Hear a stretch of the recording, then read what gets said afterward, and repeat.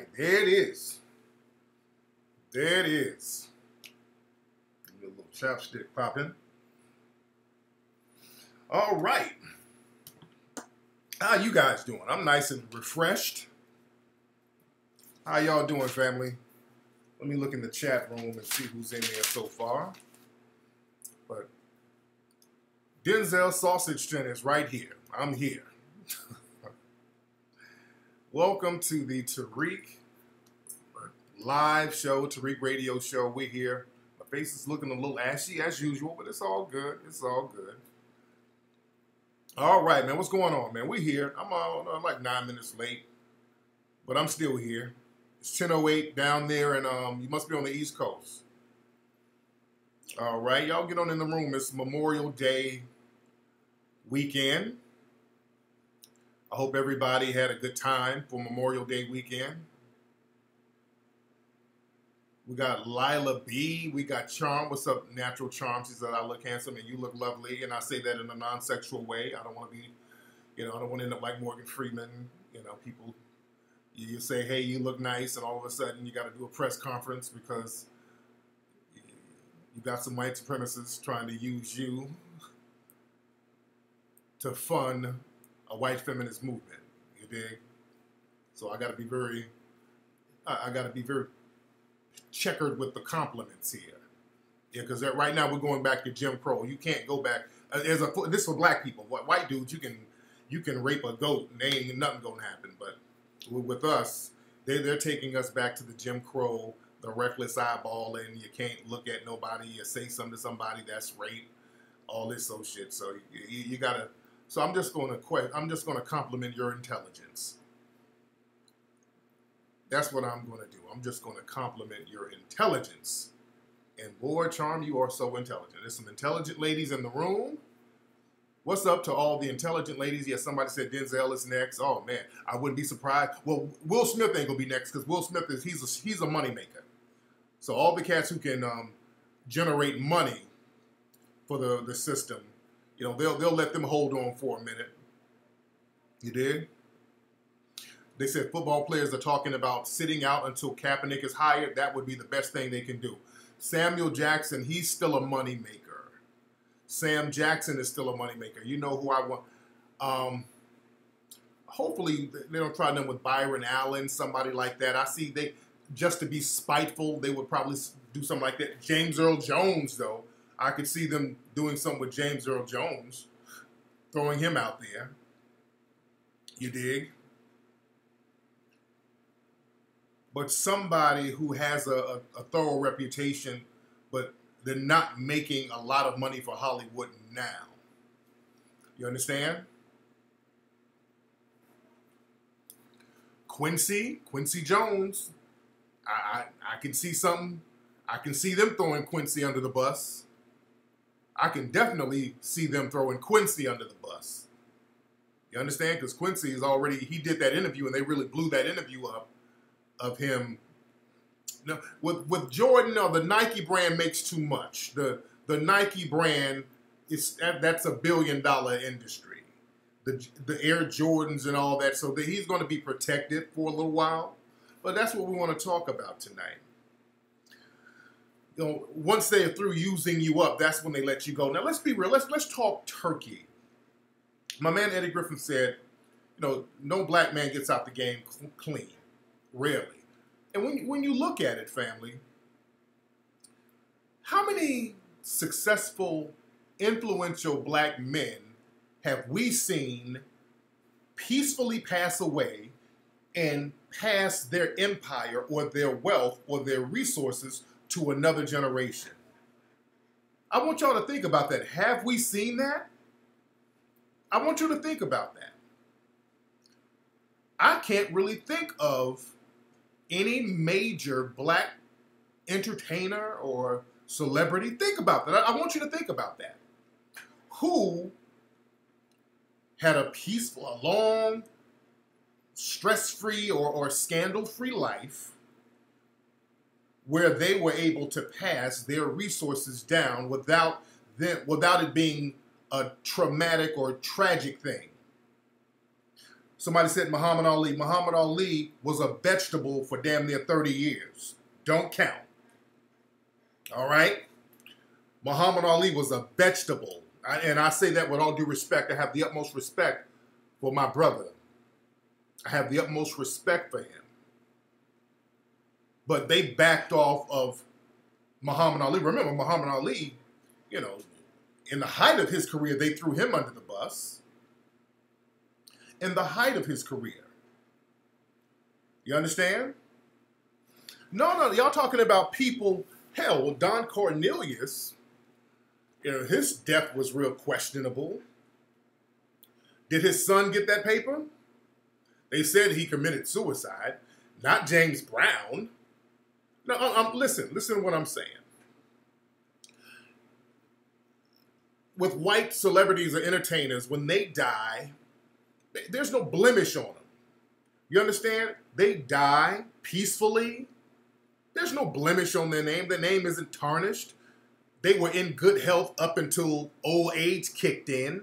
They had a long, peaceful life, and they were able to successfully pass the resources that they accumulated on to the next generation. When you think of black entertainers, I'm talking about the ones who've died already. I ain't talking about the ones who live in. Do you know the Marley family, boy? They be raping the shit out of Bob Marley's catalog, man. The Marley catalog, boy, that thing was mired in all types of tug-of-wars and scandal.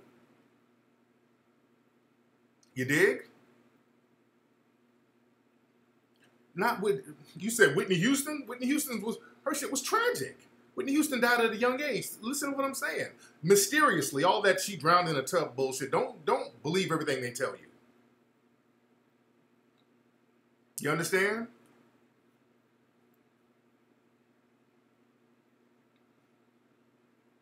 Think about that. Name how many black entertainers have we seen who didn't die tragically, meaning young, way too young. Michael died young, tragically. Prince died young, pretty much young, tragically. Come on now. Nelson Mandela, really? Nelson Mandela was in jail for damn near 30 years. All right?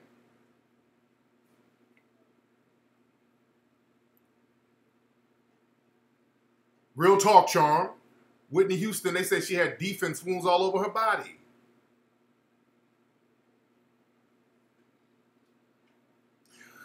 Yeah, but you say Ray Charles, but Ray Charles was already blind. So that was already a tragic thing right there.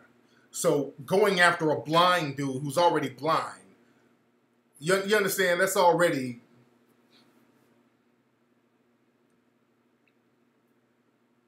Sam Cooke, you understand?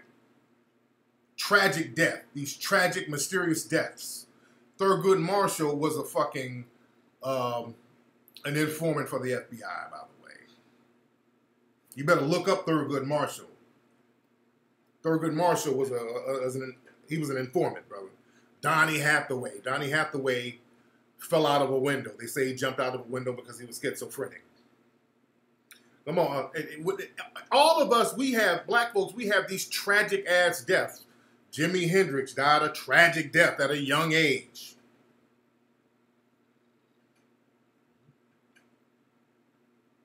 Magic is still alive, though. Otis Redding died a tragic death. Just think about that. Richard Pryor, his shit was tragic.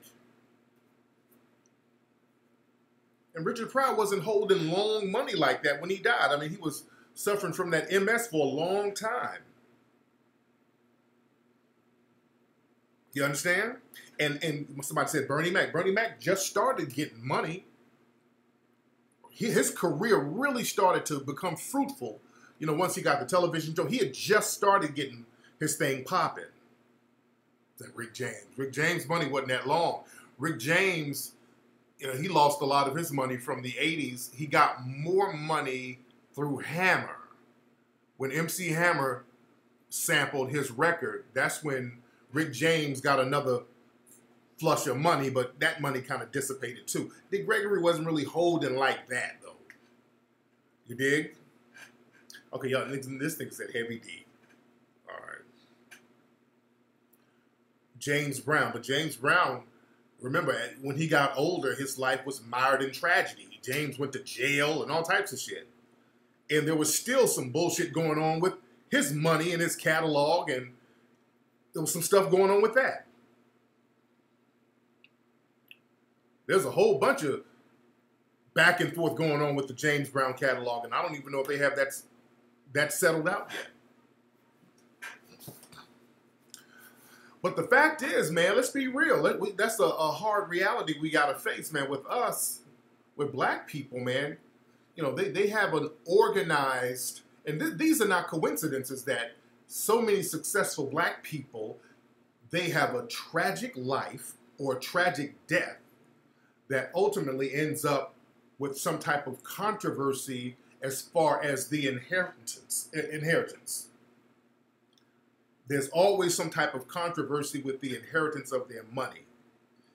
This nigga said, Gary Coleman, man, if y'all don't stop. It's never just success. They die, they had a peaceful life, pass that money down right before they died. Just like with Morgan Freeman. They know Morgan Freeman could croak any day now, but they're like, okay, let's get this last piece of scandal in there. You understand? But think about it. How many black entertainers have died peacefully? They didn't have a tragic life. They didn't die young or tragically. They just lived out their old age and they passed their money down. Now, I know some black folks behind the scenes, black business people, like only person I could think of is probably A.G. Gaston from down there in Birmingham. He was a very wealthy black man who owned a lot of businesses, and you know, he was old. He died at an old age. Nobody knew who he was, though. He was kind of a behind-the-scenes dude. And with A.G. Gaston, from what I understand, the money that he gave his children, they, you know, fucked it off. You dig? But people like that, somebody said Pebbles. What do you think about Zimbabwe trying to rejoin the Commonwealth? So I'm trying to understand what exactly are they trying to accomplish? Are they trying to, is that part of the African Union? What are they exactly trying to do? Yeah, A.G. Gaston was the dude. I met him as a kid. I met him at a very young age. Reginald Lewis, he died tragically. Marvin Gaye, you understand? And Marvin's money wasn't even that long, too. Marvin was having money problems. You dig? Oh, they're trying to join the Commonwealth of the UK? Oh, man. Oh, Lord, I hope they don't do that. Really? Oh, Lord. Oh, I hope they ain't trying to do that, man. Damn.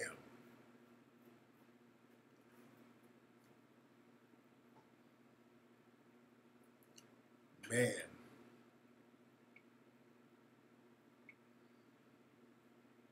Yeah, that's not a good look, man. I knew they were doing some trade with China and all that, but man. Yeah, Africa, the UK is trying to get all those resources. They're going to turn that shit back into Rhodesia. They should know better. I'm going to look more into that. I'm going to definitely look more into that. But we just got to be on top of our game, man. We got to think, understand, just because we get in a situation where we get to be around those in the dominant society and make some paper with them, don't think that you're all the way in. You always understand that these people in the dominant society, they'll flip on you. These people are playing as a team, and when they bring us in as an individual, we think we're part of their team. Now, you go in there, you play the role and do what you have to do. You fake it if you have to. But always at least have in the back of your mind that, okay, I'm still an outsider. Even though I'm making millions of dollars with these folks, ultimately, I'm still an outsider. Let me not get too comfortable. Because they'll make a Negro real comfortable, and that's the problem. Then Negroes start trying to give other Negroes advice, just like Morgan Freeman. Well, if you don't talk about race, it doesn't exist. Oh, racism only exists if you talk about it. You know, he was talking all that bullshit. And I did a whole broadcast on that. See, and Cosby too. These niggas, they get old. They think that they're in. They throw all them white women at them. They're tearing up white pussy left and right. And they start getting comfortable and start preaching to the black folks. You people, you steal a piece of pound cake and then you get shot by not pulling up your pants. You start talking that, you think that you in there, and you ain't. And like I said, I was talking about this on a live broadcast on Instagram the other day about Morgan Freeman. The charges on him are so weak. It's like he looked at a woman sexually. He looked women up and down with sexual undertones. It was that type of shit they were saying about Morgan Freeman. And we got to understand, in a system of white supremacy, they can use the I'm white, not say so law on you at any given time, because that's what the system of white supremacy is governed by. That's it. We try to make it more complex than what it is. The system of white supremacy is simply governed by the I'm white, not say so rule.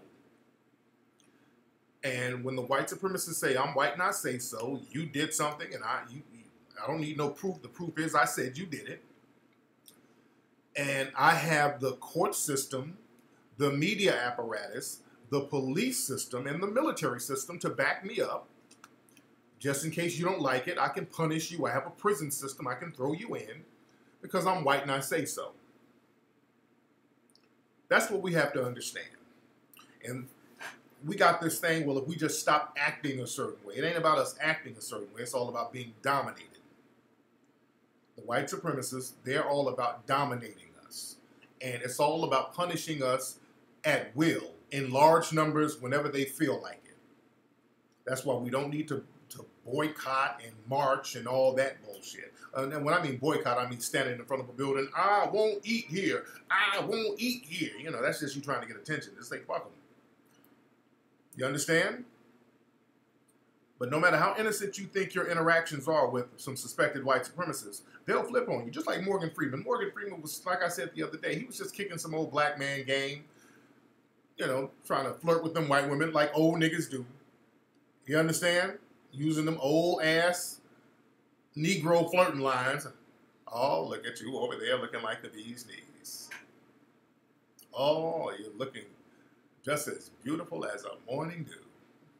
Yeah, Morgan Freeman was using some of that old school game, that old school nigga flirting. And then they flipped it on. Yeah, flirting is now a crime. He put out a statement. You know, I talk to people and make them feel comfortable around me. You know, he's trying to nigga-splain. That don't matter. You can't nigga-splain to them. Yeah, he's using them 1972 lines. You know, I'd like to take you to go get a Pabst Blue Ribbon. I'd like to take you to go get some malt liquor. Girl, you're fine as wine and so divine. But he's using that old school game. Well, he's using the Jim Crow flow on the ladies. I'd like to take you to a nice juke joint around the corner. That's what Morgan was doing. It was harmless. Just using his old school game.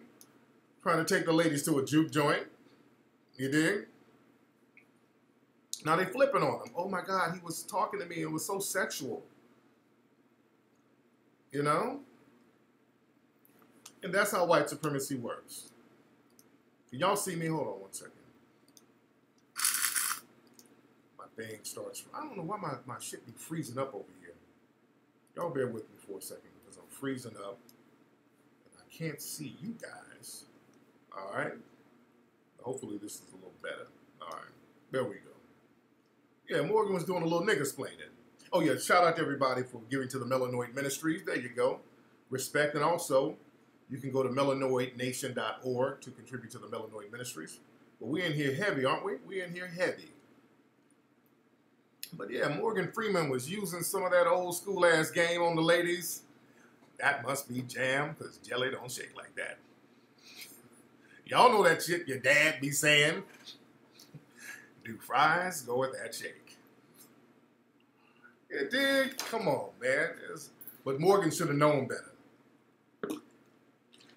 Oh, you heavy like a Chevy.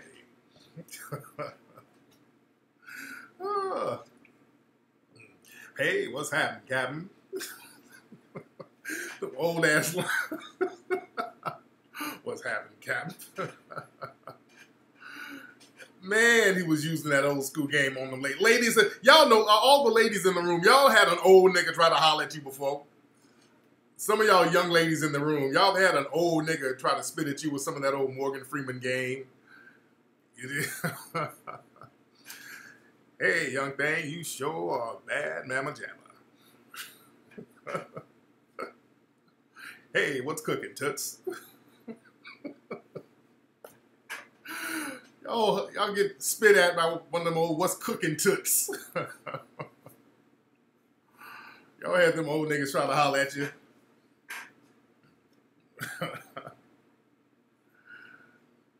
Hell yeah, them old players walking around smelling like Stetson cologne. You dig? And some of y'all ladies hollered back. You're like, well, shit, I need this little rent paid. Hey, Morgan. So one of y'all done fuck Morgan Freeman. I'm sorry. One of y'all ladies probably in this chat room done fuck Morgan Freeman. Come on now. Some of y'all are opportunists. Not all of you, but some of y'all, you're like, well, shit. Boy, this little rent is, boy, I'm having trouble with the rent. I can't pay for my son's braces. Fuck, man. There's a new purse I want to get. And at the gas station, you see a Rolls Royce pull up, and it's Morgan Freeman. Hey, what's cooking? Good looking. Nothing. Is you Morgan Freeman? In the flesh. I like your Rolls Royce. You start flirting back. I like your Rolls Royce, Morgan. You look real young in person, Morgan. Oh, you flatter me, toots. Oh. You going anywhere special? I don't know. It's my birthday. You know, y'all always talk about it's your goddamn birthday. It's my birthday, Morgan. Oh. I can take you to the mall and get you something. Okay, let me call my mama and tell her to watch my son. Text him. Girl, I'm about to get the bag from Morgan Freeman.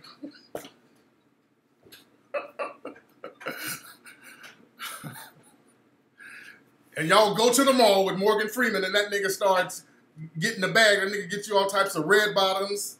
That nigga get you the brand new French Connection heels. That nigga get you a Gucci bag.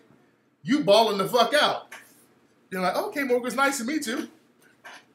Oh, the night is not over. Where we finna go? Oh, we're gonna go to paradise. We're going to go to a fantasy land. Where that? That's my house. Then you go to Morgan Freeman's house and Morgan's old ass have you in the buck. That nigga have your legs all up in the air, tearing that pussy all the way up. Oh, yes.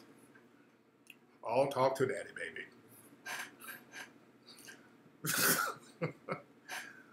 Oh, this pussy is the truth.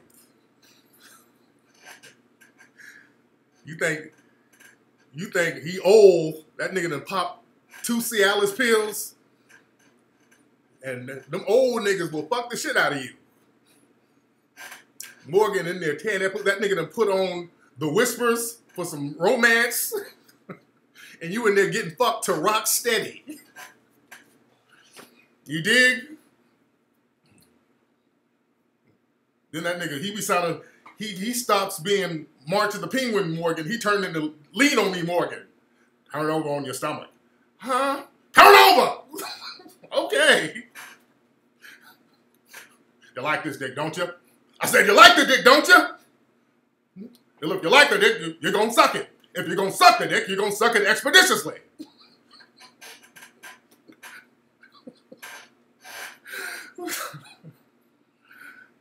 Fuck around, what y'all done got with Morgan Freeman's ass?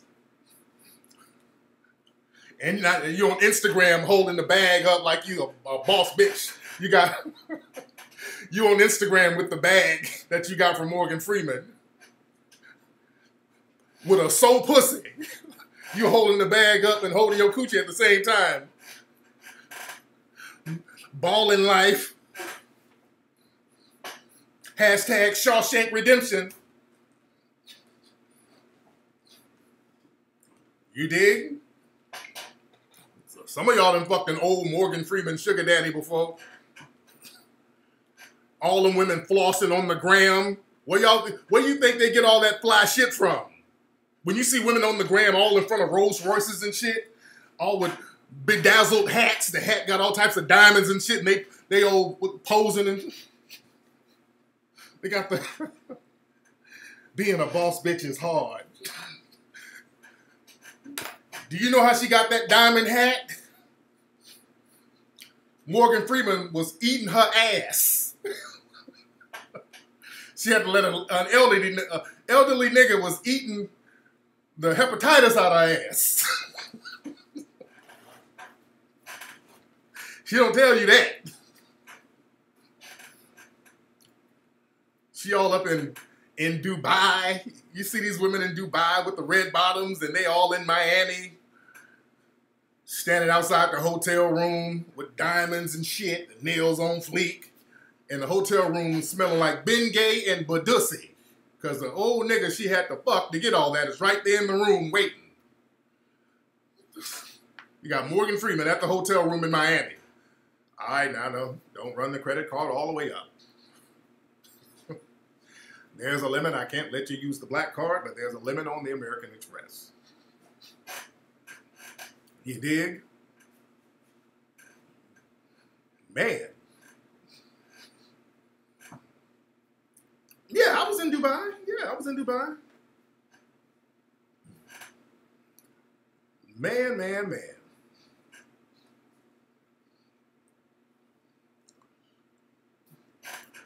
Lord. But yeah, that's what it is, man. You know, they'll put them old trumped up charges on cats, and these suspected white supremacists, these dudes they do everything. They do all types of sexually inappropriate shit. Yeah, the sugar daddies don't be in the Snapchat pics. All them sugar daddies, they leave him out. Why y'all think y'all see these women, these old random chicks with all this fly shit? Y'all see these random women all in Hawaii. You see these random women in the Bahamas with their homegirl. Like, what the fuck is she doing to get all this shit? Her and her homegirl are both fucking Morgan Freeman. They fucking an old nigga. One of them get the dick, the other one has to hold the balls.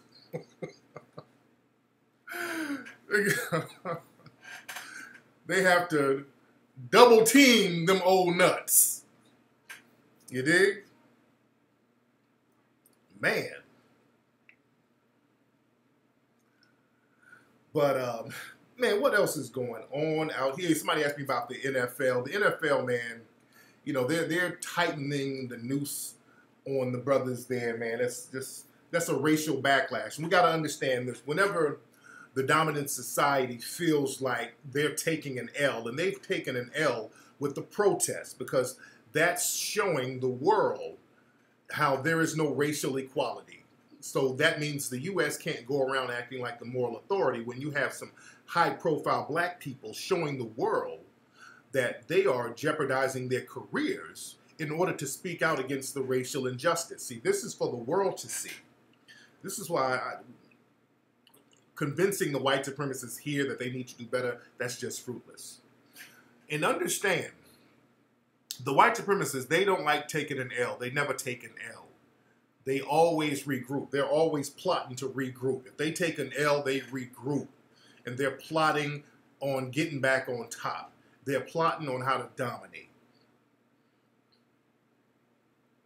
Black people, we have to understand that. We have to understand how to keep something going all the time, keep a movement going. We like to do things in little spurts and then go back to the bullshit. That's our problem. That's where we mess up. Oh yeah, the NFL fans are racist as fuck, and I don't watch the NFL. I don't watch it. And I have a lot of friends who are players, but I'm cool. The thing is, in the dominant society, if they take an L, they all get on code and work behind the scenes, non-stop, I mean 24 hours a day, on how to get back into a position of dominance. If they feel like their dominance is waning, they're going to go back to the drawing board and acknowledge that they took a loss. They acknowledge that they take a loss. See, black folks, we want to be in denial about everything. When we take a loss, we say, ain't no white, we the first ones talking about, ain't no white supremacy, ain't nobody supreme over me. Black folks be talking that goofy shit. Black folks be talking that. And also, when we get any semblance of a victory, we spend too much time celebrating. We want to celebrate the victory. Shout out to Eugenia Spivey for her $10. Thank you, dear. Shout out to brother Christopher Ellis. My man gave 100. Shout out to 904 Taller Tim. My nigga gave $4. And I appreciate you, brother. I appreciate you. James McClary, he gave 19. John Jimenez, respect to you. The U Melanin Warrior, love that name, brother. Tamar G, she gave $2. I love that, baby. You give what you can. I love that. I respect that. But yeah, they always think from a military standpoint. They are always thinking from a military standpoint. We always think of situations from a begging standpoint. We're trying to beg for attention. We're trying to beg for mercy. And we have to start getting into a position of thinking militarily on how we're going to protect ourselves without begging. And you do that by getting on code. You understand? We have to be military minded. That's why you got to understand, in the 1960s, more black people were military minded. Because let's go back in history. Some of the stuff that was happening in the 60s that the white supremacists were trying to do, it kept backfiring on them. You understand? And this is why in the 60s were very pivotal. The 60s left the white supremacists scrambling because they didn't expect a big civil rights movement like that. So that just kind of took them by surprise to a certain degree. So they were left scrambling. They had to kind of figure things out, and after the civil rights movement, they had to set up institutions just in case something like that happened again. But understand, in the 1960s, if you were black and you had uncles and all these people, what the hell is calling me? Hold on. What is this? Hold on. Hello? Oh, what's up? What's this? What? Okay, I remember. I got to call you back. I'm doing a live broadcast, brother. I'll call you back. All right. Sorry about that, guys. But like I was saying, in the 1960s, if you're black and you got uncles who were in their teens or the late teens or 20s in the 1960s, they most likely were drafted to Vietnam. You understand? And understand, in the 1960s, because there was so much violence in the streets, black people, the young black people in the streets of America were rising up. The media don't like to talk about that. But the young black people were rising up against the status quo, violently rising up. They keep telling you that the 60s were all about nonviolence. That is a lie. Black people were not nonviolent in the 60s. Don't let them tell you that lie. That is a lie. Black people were not nonviolent. They just keep showing Dr. King. Dr. King was talking that nonviolence. That's why they keep propping them up. I want y'all to be very clear. But all these other groups, they were like, hey, we like Dr. King, but we ain't on that nonviolent shit. You understand? So many of these people were not nonviolent, and they were giving the dominant society the business. And they had them shook to a great degree. So what they were doing in order to get these young people off the streets, they were disproportionately drafting black men in the 1960s. In the 1960s, they were really targeting a lot of black men to be drafted to the army as a way to get them off the streets, whereas the white dudes were all up in San Francisco, turned into hippies and shit. They were smoking and weed and LSD. They were chilling. But they were sending black men to Vietnam like crazy. That's why when you look at old movies about the 60s, like Dead Presidents, they talked about the brothers being drafted over there to Vietnam and all this stuff. You dig? And that was a way for them to get all these young black folks, or many of these young black folks. Yeah, several of my uncles were drafted. Several of them. Damn near all of them, to be honest. I think my youngest uncle, I don't think he was, but many of my uncles were. And in the 60s, when these brothers got back, remember, they got back. And once they got back, they had this military training. So that made them more about that life when they got back. You understand? The Panthers, many of these guys were ex-military. Many of these guys fought Vietnam. Many of these guys were in the war. So these guys had military training now. So that really backfired on them. You understand? Yeah, they were putting a lot of brothers in the front line over there so they can get killed. Yeah, like Geronimo Pratt. That brother was thorough. Vietnam. So understand, when a lot of brothers came back, you know, they were about that life, for real, for real. And there's a lot of killings that went on. There was one situation with the, I think over in Camp Pendleton, because understand, this is another thing. In the military, you also had a lot of white supremacist groups. You had a lot of white supremacist groups in the military. And if you talk, because my dad was in Vietnam too, if you talk to older black people who fought in the war, understand that they experienced racism in the army as well. They would have segregated barracks and all this shit in the army during the war. You're fighting an enemy over here, and you got to fight with these damn white supremacists who many black folks said had Confederate flags. You had all these racist fuckers in the army who's supposed to be fighting with you. You understand? Still do. Still do. And again, back then, black people, as now, would get court-martialed more than any other group. They would get disproportionately court-martialed for any little reason. Black people would not get the same level of promotion. Even now, they don't. What they'll do, they'll put up a Colin Powell or somebody. But the Army, those brothers who are real thorough in the Army, in the military, in the Marines, these dudes are real thorough. They don't get the same promotion as one of these white cats. And military dudes who are in the military now, you know they don't. You know you don't. You did? Yeah, and many of the Vietnamese, they were like, hey, soul brother, this ain't your war. You did? A lot of brothers would say that. They went to Vietnam and the Vietnamese would say, hey, soul brother, this ain't your war. Yeah, your dad was in Vietnam? Yeah, my dad was there too. And that's why when you had people like Muhammad Ali publicly saying, I ain't going to war, I'm not going to fight no Viet Cong. They never did nothing to me. The Viet Cong never called me a nigga. That resonated around the world, man. That was big. That was big around the world. Because, and we should have capitalized that even more, because in Vietnam, when in the 60s, when people like Ali would say stuff like that, the world would be like, okay, we fuck with them. We rock with those black Americans over there.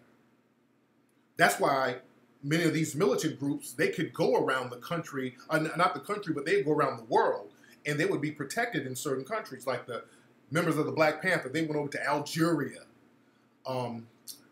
Robert Williams, he went over to China. He had the book Negroes with Guns. He went over to China for a long time in exile. Cats would go to Cuba in exile. They would go to Algeria in exile. They would go to these different countries, and these countries would basically roll out the red carpet for them. You understand?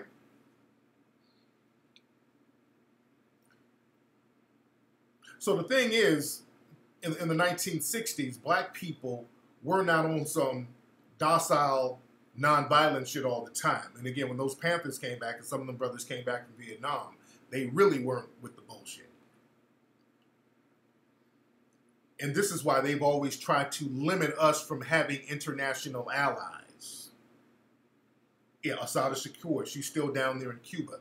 They do not want us to get international allies. This is why the image of the black American, they like to show you the rich rapper. They like to show the wealthy entertainers. They don't show you that they break them after a while in their career. But they like to show, you know, the rich rapper and say, hey, look, all the blacks are doing great here. The black people are doing great here. Yeah, the Viet Cong, they didn't have any issues with black people because the president of Vietnam, the leader of Vietnam, was at the time was Ho Chi Minh, and Ho Chi Minh was a Garveyite. Ho Chi Minh, we talked about that in Hidden Colors 4. No. We talked about that in 1804. I'm sorry. Yeah, Ho Chi Minh, he met with the Panthers because Ho Chi Minh was a Garveyite. Ho Chi Minh, when he came to the U.S., he was staying in Harlem. And he would go study under Marcus Garvey. So that respect was there. My man Akala, he told me when they go to Vietnam, I mean, the brothers are treated with utmost respect over there. He said they're treated with the utmost respect.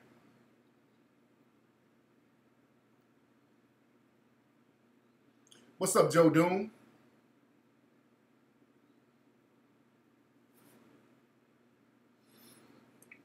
But the thing is, it's very important for us to get international allies, to reach out to brothers and sisters and to other cultures globally, just to have the international connection. And it's very important for us to just get a code too.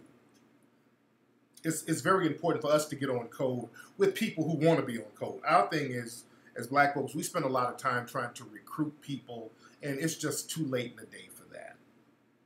We don't have time to be recruiting folks because we got to understand this. These white supremacists, man, they're not taking any prisoners. They're not taking no prisoners.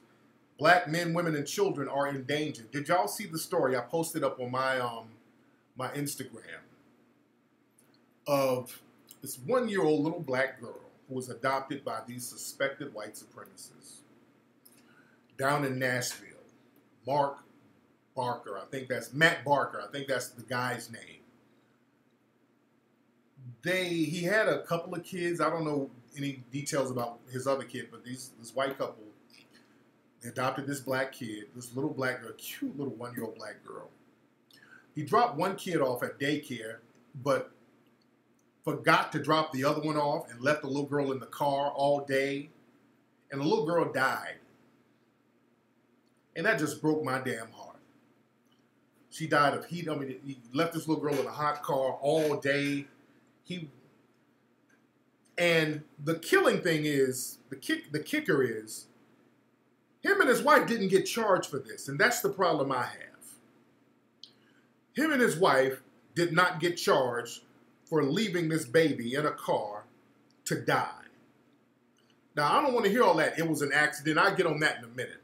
Because accident or not, if black people leave their children in a damn car, you're going to jail. Black people are going to get immediately arrested, even if the child don't die. There's stories of black women who left the kids in the car to go apply for a job, and then they get arrested. There's one sister who got thrown under the jail. The kid didn't even die. She needed to get a job. She didn't have no babysitter, so she had the child in the car while she went and tried to get a job, and they threw her under the jail. Black folks, you leave a dog in a car, your ass going to jail. These folks let a baby die in a car. This was in Nashville. Look up the name Matt Barker. I think that's his name. They left this little baby in a car all day, by accident. Now let's go to that accident thing. How in the fuck you leave a baby in a car all day by accident? How do you not remember you didn't take the baby out the car? Because they haven't really cleared up how you leave a damn baby in a car by accident. How you not drop a baby off and don't remember you didn't drop the damn baby off.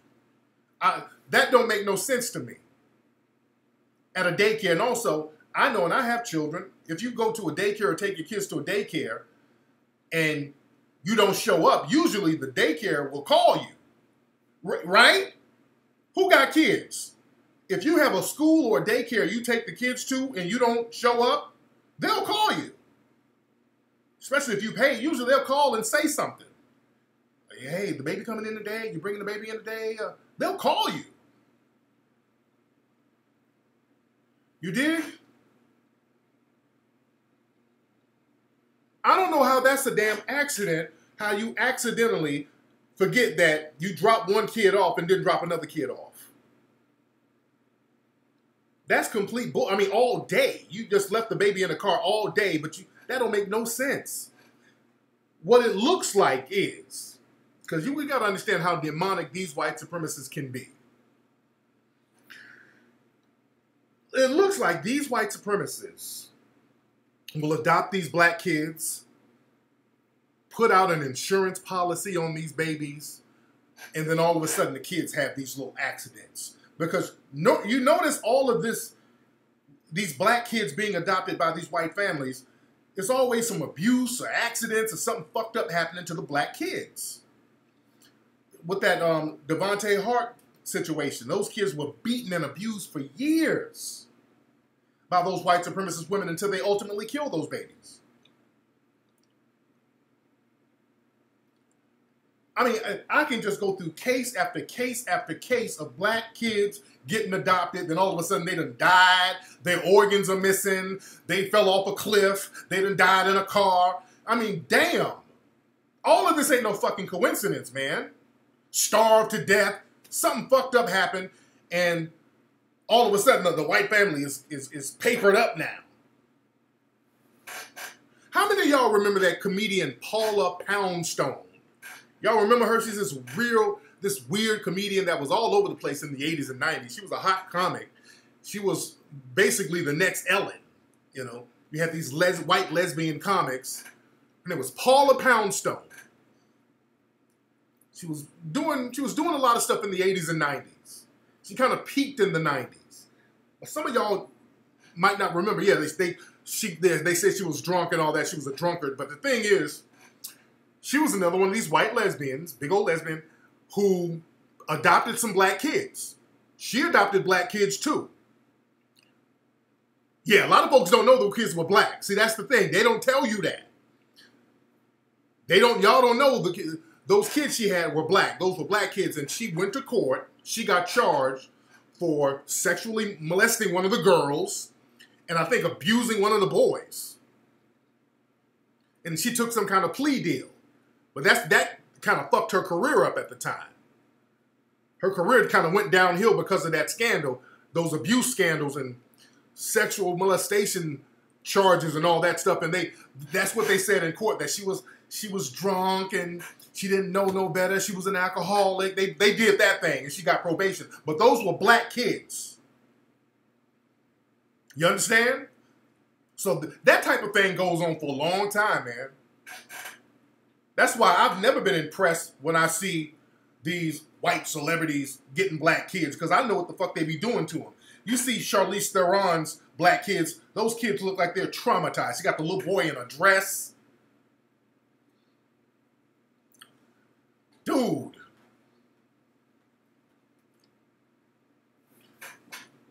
So we can imagine what goes on behind closed doors with these demonic ass folks, man.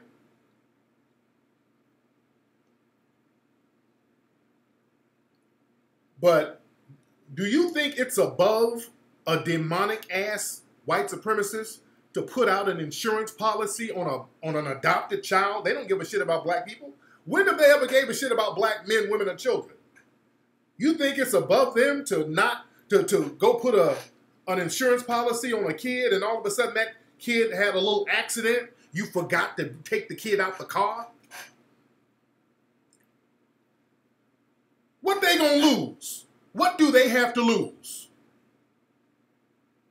They ain't gonna go to jail. You don't, as a person who believes in white supremacy, they know at this point, at this juncture, you ain't going to jail for killing no black person, even if it's a child. If you got a good enough excuse, oh my God, it was an accident. I made a mistake and left her in the car all day. My bad. No crime here. They know nothing is going to happen. You have nothing to lose and everything to gain. And some people say, well, how come black folks, we got to take care of our kids, why they going up for adoption anyway? That's because with black folks, the minute you do something minute, your kid gets taken away. Just like Devontae Hart up there with them white supremacists up there in Oregon. The mom was on drugs, yeah. But he was staying with some relatives, and the reason why they took Devontae and his siblings from the relative is because the mom would come visit. So they weren't being abused or anything, but they weren't supposed to be around the mom, and the mom wanted to see her kids, so she would go visit. So then they took the kids away and brought them up to some damn demonic, abusive-ass white supremacists, and they knew they were abusing those kids. See, they never took them away from them old abusive-ass white supremacist women, and they knew. There's so many documents of people telling them these babies are being abused, and they never took them away from them. I'd rather have a crackhead raise them than them. Leave them with the fucking crackhead. Some crackheads know how to function. I'm not saying it's cool to smoke crack, but there's some crackhead niggas who know how to function better than these white supremacists. I have several friends whose mom was on crack. They turned out all right. I'd rather the crackhead have them than child services. Damn. Yeah, really.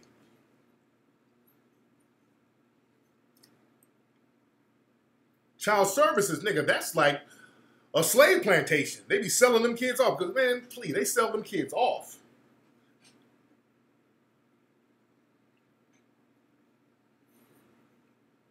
Hell yeah, you take them, the black parent might be on crack, but hell, that's better than sending them to a meth head. That ain't no better. We ain't saying crack is good, but I'm saying crack heads are more functional than these demonic white supremacists. Yeah, I heard about that. This white student beat up the black teacher, and the white student didn't even get bail. They let him out of jail. He didn't even have to bail himself out. He beat up a black teacher.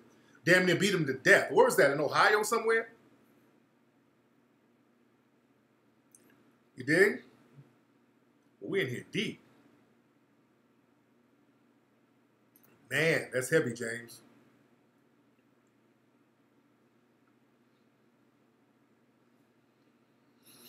Yeah, I'm not saying we should get on the narcotic at all. You know, that's definitely not a plus. I mean, I stayed with my friend, a good friend of mine as a teen. I stayed with their family when I first moved out. His mother was a crack addict, and they were selling crack out the house. I've lived in a crack house before. You did?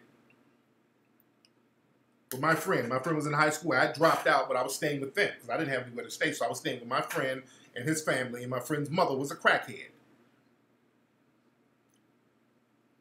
And even though she was a crackhead, she was a cool lady. She made sure we ate, made sure kids got up and went to school, did everything she was supposed to do in the daytime, but at night she smoked like crack. You dig?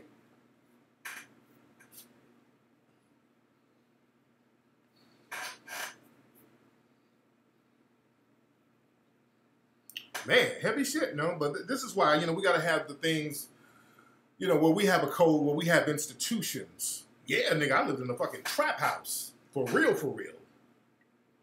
Hell yeah, nigga, I lived in a band. Nah, it wasn't a band, it was a trap house. It wasn't a bando, it wasn't a bandit, but I lived in a fucking trap house. You dig?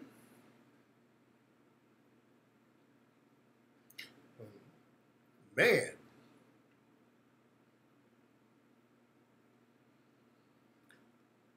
Yeah, it did destroy a lot. It was already a damaged community, but that destroyed a lot. But the point I wanted to make is that it goes back to my earlier point that those in the dominant society the white supremacists, they are quickly going to regroup and plan their domination. That's what they do. Let's go back to the 60s. Like I said, in Vietnam. What's up, Jacqueline? How are you, beloved? In Vietnam, you had a lot of Klan and white supremacist groups, and a lot of white supremacist groups, they started getting on code after Vietnam, because understand, in the 60s, the white supremacists felt like they took a loss. They lost in Vietnam.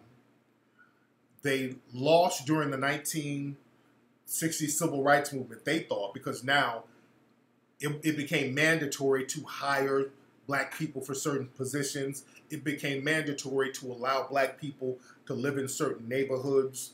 It became mandatory that black folks had to go to certain schools. So to the white supremacists, the world was falling. Got it? To the white supremacists, the world was falling. So they started blaming, it's the federal fucking government. It's the government that's doing this to me. The government's supposed to be looking, I'm a white supremacist, and the government ain't looking out for me. The government helping them niggers. So the government, you know why? The government is run by Jews. That's where y'all hear all that, the globalist, the elitist. That's where all that talk came from. The evil Jewish empires running the American government. So now we got to go after the Jew government. You understand? The Jew-controlled government. That's where all that Alex Jones, all those code words, y'all got to understand what they mean. See, when Alex was talking all those code words, the Illuminati, the elitists, we saw, those with the third eye open, we saw what he really meant. When they start talking about George Soros and all that, they keep talking about George Soros. George Soros and Black Lives Matter. You understand? George Soros is a code word for Jews. Shout out, if somebody sent me this. And when I mean stop the violence, stop it against other black people. But don't stop the violence if you're going to protect yourself. Where's Paint Toes? Paint Toes, you in here? Is Paint Toes in here?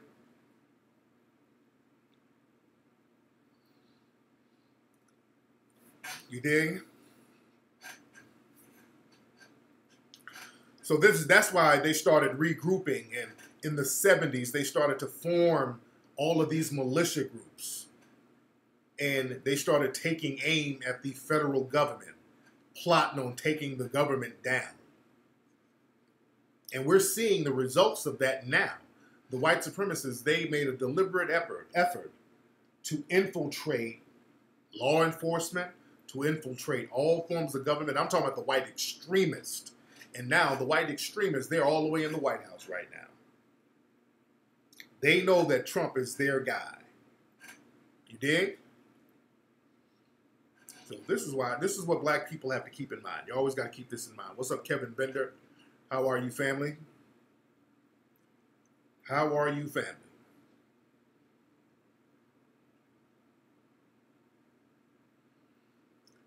What's going on, family? You're from North Carolina? All the way from North Carolina. That's what's up. Where's Pink Toes? Pink Toes, you in here?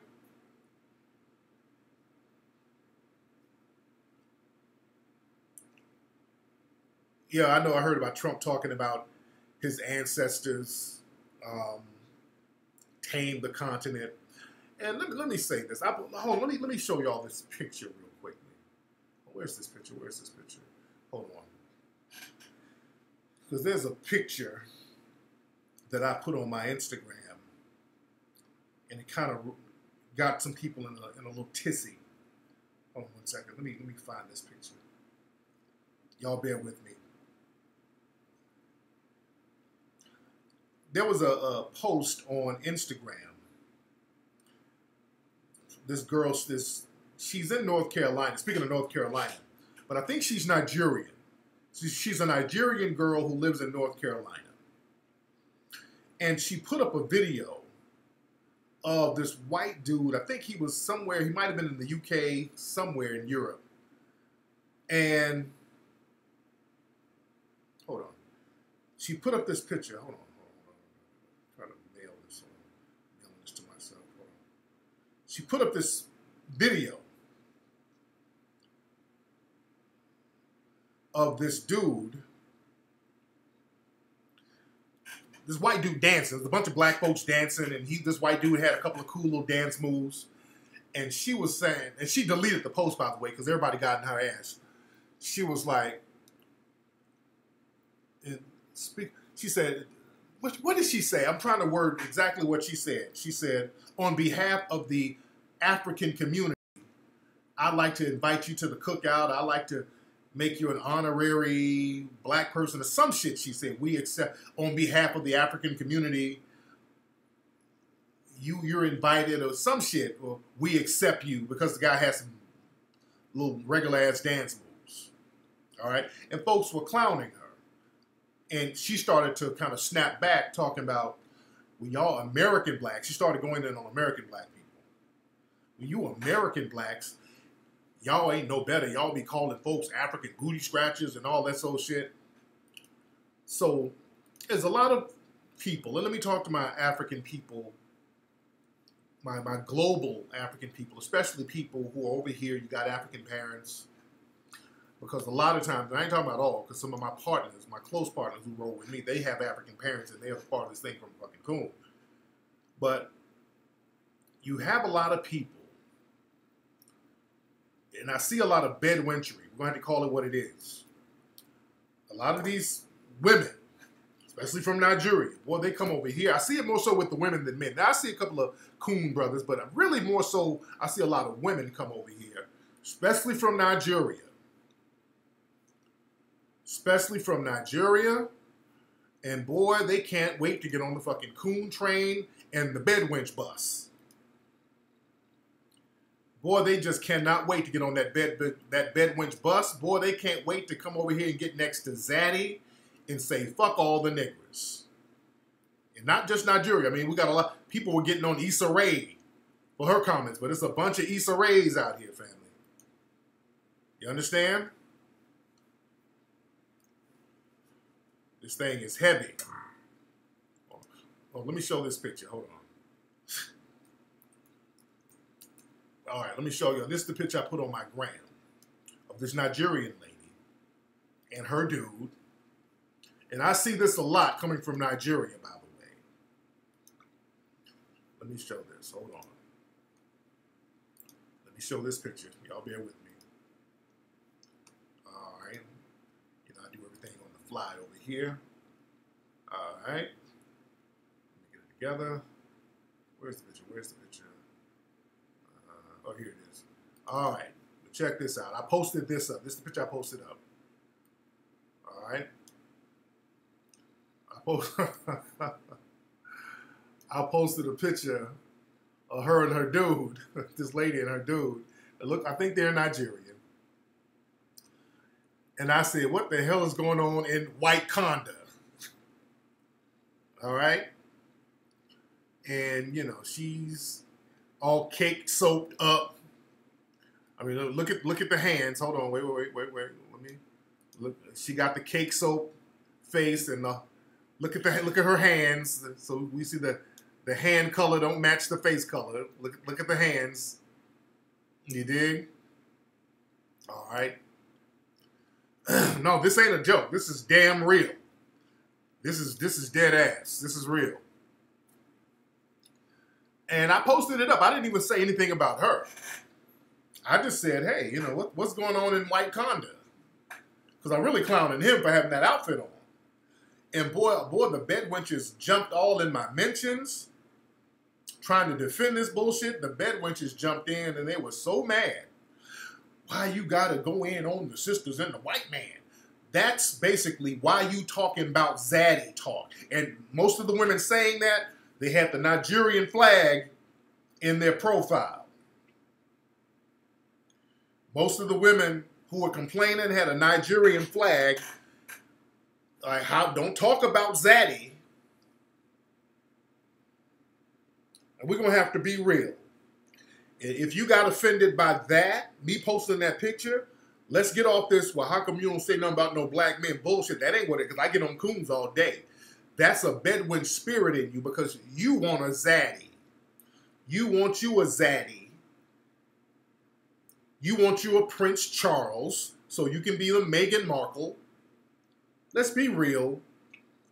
Some of y'all want a zaddy, and you don't want nobody to say nothing about you bedwenching. And I ain't looking. I don't knock people for getting with who you want to get with. I don't.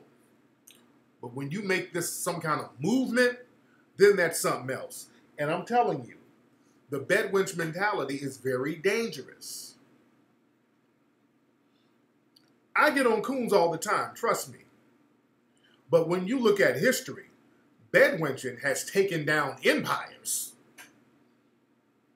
Let's look back at history for a minute. When Cleopatra's ass was Greek and African, she's Greek and African, but she wasn't no Anglo-white person. But when Cleopatra was fucking around with them Romans, fucking around with Caesar and Anthony, that was the fall of Africa, of Egypt. When she started fucking around with them, bedwenching with them, that was the fall of Egypt. Egypt hadn't been the same since.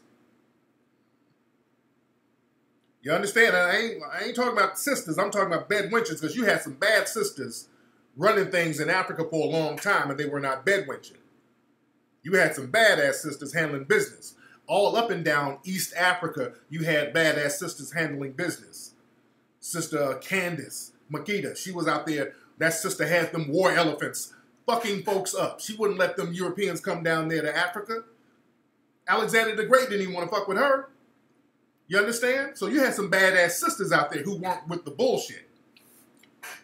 But when Cleopatra came in the mix, she was mixed. Cleopatra was mixed. You understand? Queen Makeda, exactly. Queen Makeda wasn't taking no shit. Alexander the Great didn't even want none from her. That sister was whooping ass. She lost her eye. She had one eye. That was a badass sister. She was whooping ass. Inzinga. But I'm still over here in East Africa. I'm talking about East Africa. But the thing is, with her, there were several Cleopatras. There were. I'm talking about the one who was fucking with Anthony and fucking with them Romans. She opened the door for them to come on. I was just about to say Pocahontas. That's another one. Pocahontas. See, there's a reason why. You notice they love elevating Cleopatra. Whenever they have a person who was the liaison for white supremacist domination of indigenous people, they always prop that person up. They don't prop up Nefertiti. They don't prop up Queen T. They don't prop up some of these other sisters who was running things in Egypt. They love propping up Cleopatra because she was the liaison for them to come on in and just start raping Africa, not just Egypt, but Africa wholesale. Pocahontas. They love propping up Pocahontas. They do movies about Pocahontas to this day. Pocahontas was a precursor to bedwenching because Pocahontas, as a child, because she met Captain John Smith as a child. The story of Pocahontas, the native people were about to kill the white supremacists. And one of the leaders of the white supremacists, Captain John Smith, they're about to kill his ass, which they should have. And the infamous story was that she jumped on him and said, "Hey, don't kill him." And they spared his life. And then that opened the door for the white supremacists to come in and rape this continent. That opened the door for the English to come on in and just take liberties and rape this spot. That's why they prop up Pocahontas' ass to this day. Pocahontas, the situation with Captain John Smith, that was when she was a kid. She was like 10 or 11. But even as she got older, she got married to one of the white supremacists. So she was bedwenching it up. You know, they paraded her around England. And that just opened the door for them to come on in. They were like, hey, we family now. The white supremacists will marry your ass, put on your garb, put on your outfits, and they'll be like, well, I'm one of you now. Give me some of this land. Now that I'm one of you. Wait. What's not true, Keon? Wait. What's not true, Keon? Hold on. Somebody said I said something that ain't true. And if I'm saying anything that's factually incorrect, help me out. Keon, what did I say that was incorrect, brother? Okay, now I'm freezing. Come on, man. I don't want to freeze up here. Hold on. I can't see nothing. Hold on. Y'all bear with me. Hold on. Hold on 1 second, because I can't see anything. Y'all bear with me. Okay, I can see now.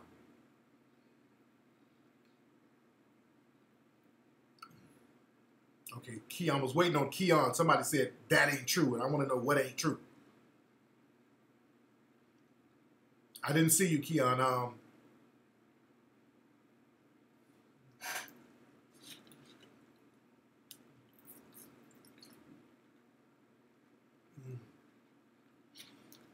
Okay, I guess he disappeared. Okay, I don't know where you are, brother.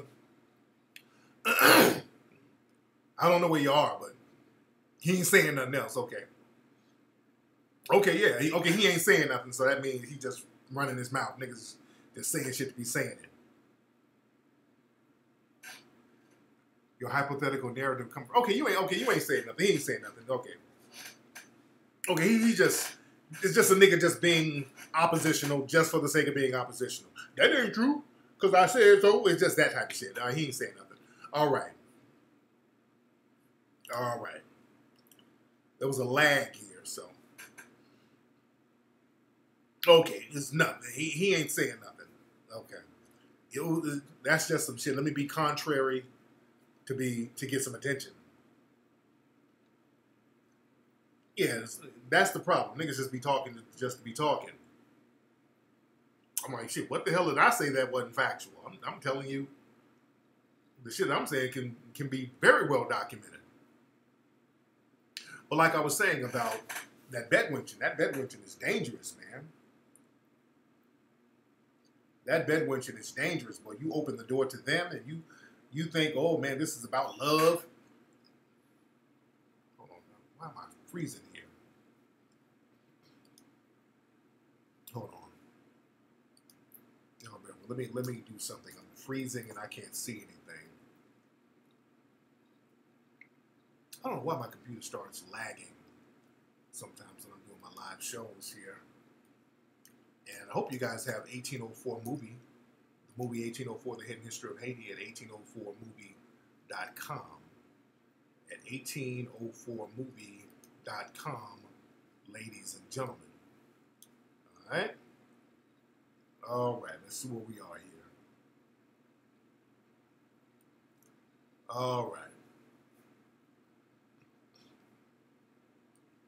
Okay, I'm looking back. All right. Okay, there we go. So your friend just divorced her zaddy for mistreating her, and he called her a nigga? Oh, yeah. Oh, yeah. Oh, yeah. That's going to happen. What's up, Leah Bridgeforth? How are you, dear? How many of you guys are not following me on Instagram? Because all y'all need to be following me on Instagram. Everybody needs to be following me on Instagram. If you're not following me on Instagram, my Instagram is Tariq Elite on Instagram for that. Tariq is hustling for that. Okay, Keon, I don't know what you're saying, brother. I just refreshed my page. And what am I hustling for? What are you talking about? Or are you just in here trolling? What is everybody pressing 1 for? I'm missing something. Yeah, follow me on Instagram at Tariq Elite. Oh, yeah, y'all saw the prom picture. My beautiful daughter went on prom. My daughter, Taria, she went to the prom with her friend. That was just her friend. Good little dude. Good little dude. He goes to school with a good little dude. And when I was taking pictures with him, he was looking a little shook. But he's a good little dude. Good dude. And the picture is funny that I posted of me and him. People think I punked him. No, I didn't. He he's cool. Thank you, D. You deleted the Keon. Thank you. He was trolling. Thanks for getting him up out of here. You got info on your parents are African? What are you asking me, brother? Yeah, had the bow tie. Little fella was clean. My man was clean. Yeah, the damn, we're taking pictures of my daughter and her date, and then the Uber driver got out the car and got in the damn picture. I'm like, man, get your ass back in the car. You dig? But yeah, my daughter had a great time. She's doing her thing. Man. Yeah, I know I tower over people. I'm big as fucking hell. You dig? But yeah, you know, I just kind of, you know, I want to see what the motherfucker look like. You know, you taking my kid out, so I'm gonna take pictures of you. You know, so I can remember what you look like, just in case I need to go holler at you about something. So I took a lot of pictures with me and him, and we got a telepathic understanding. I had to talk to him telepathically. Remember, like I was talking to Keisha Cole in the club, I had to talk to him telepathically. You know, we had to get an understanding. So he was a good dude, good little dude. Good dude.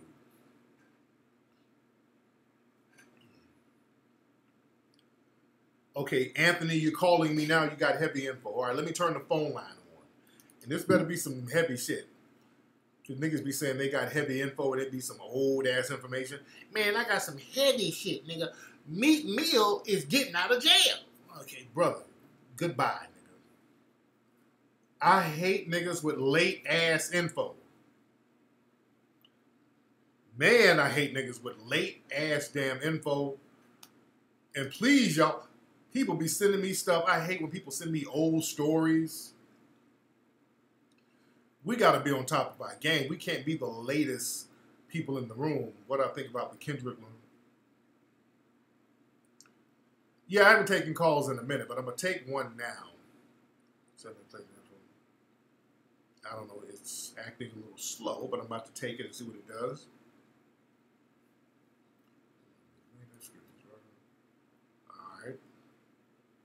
All right. All right, well, call up, brother. Let me have my man call up, and let's hear your information. All right? You know the number. Call up, brother.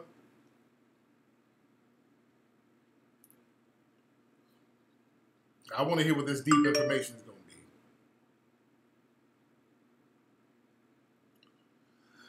be. Man. All right, let's see. Hello, who's calling? Yo, what's up, Tariq? What's up? What's your name, man? Anthony. Okay, you're the brother in the room. You said you got some deep info? Yeah, my foster parents are African, bro, and I noticed since I was a little kid, I noticed that they're Somalian, and I noticed that they always had some hatred of Africans, and they're immigrants to here. And I noticed that when they coming to Africa, when they're coming from Africa to Canada, I'm from Canada, that a lot of times these white people, they come to them and they be nice to them and shit. And when they see Black Americans struggling and talking about how they're getting brutalized and stuff, that they think that because nothing's happening to them because the white supremacists are treating them good. So they think that Africans are playing the victim, like the alt-right people say. So what they do is they go back to Africa and they say, yeah, the stereotype is true. African Americans always are whining about police brutality and racism, and they're basically saying that they never experienced it. So it goes back to Africa, and Africans in Africa, they start to say that, oh yeah, the African Americans are lazy people who just whine about racism. That's why when you see Nigerians who come to America, you see they always prosper because the white supremacists, they allow them to be better than African Americans.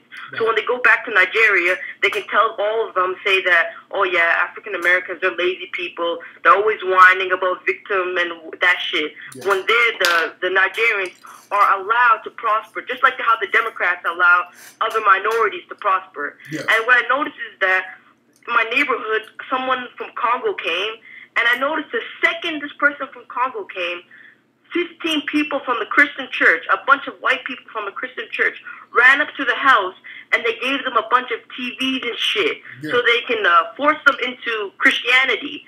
So what that does to them is they all become turn the cheek shit. They all become passive, and they all become like slave people because they're all on the white Christianity bullshit. So I noticed that, and I noticed that I went to Africa myself before, and they saw me as an African American. And when I went there, I got stoned. I literally got stoned because those people in Africa, they really do hate you. Where in Africa? Where in Africa did you go? Where did you go in Africa? I went to Somalia. My parents are Somalian. Oh, okay. And let me tell you something. First of all, Somali people in Minnesota, I want to tell you African Americans, please, you must keep a good eye on these Africans, Caribbeans, and Haitians. When these people, the white supremacists go into Africa and they feed them propaganda, they show them pictures of thugs and all this bullshit, so they'll think a bad stereotype about African Americans, and they actually believe this shit.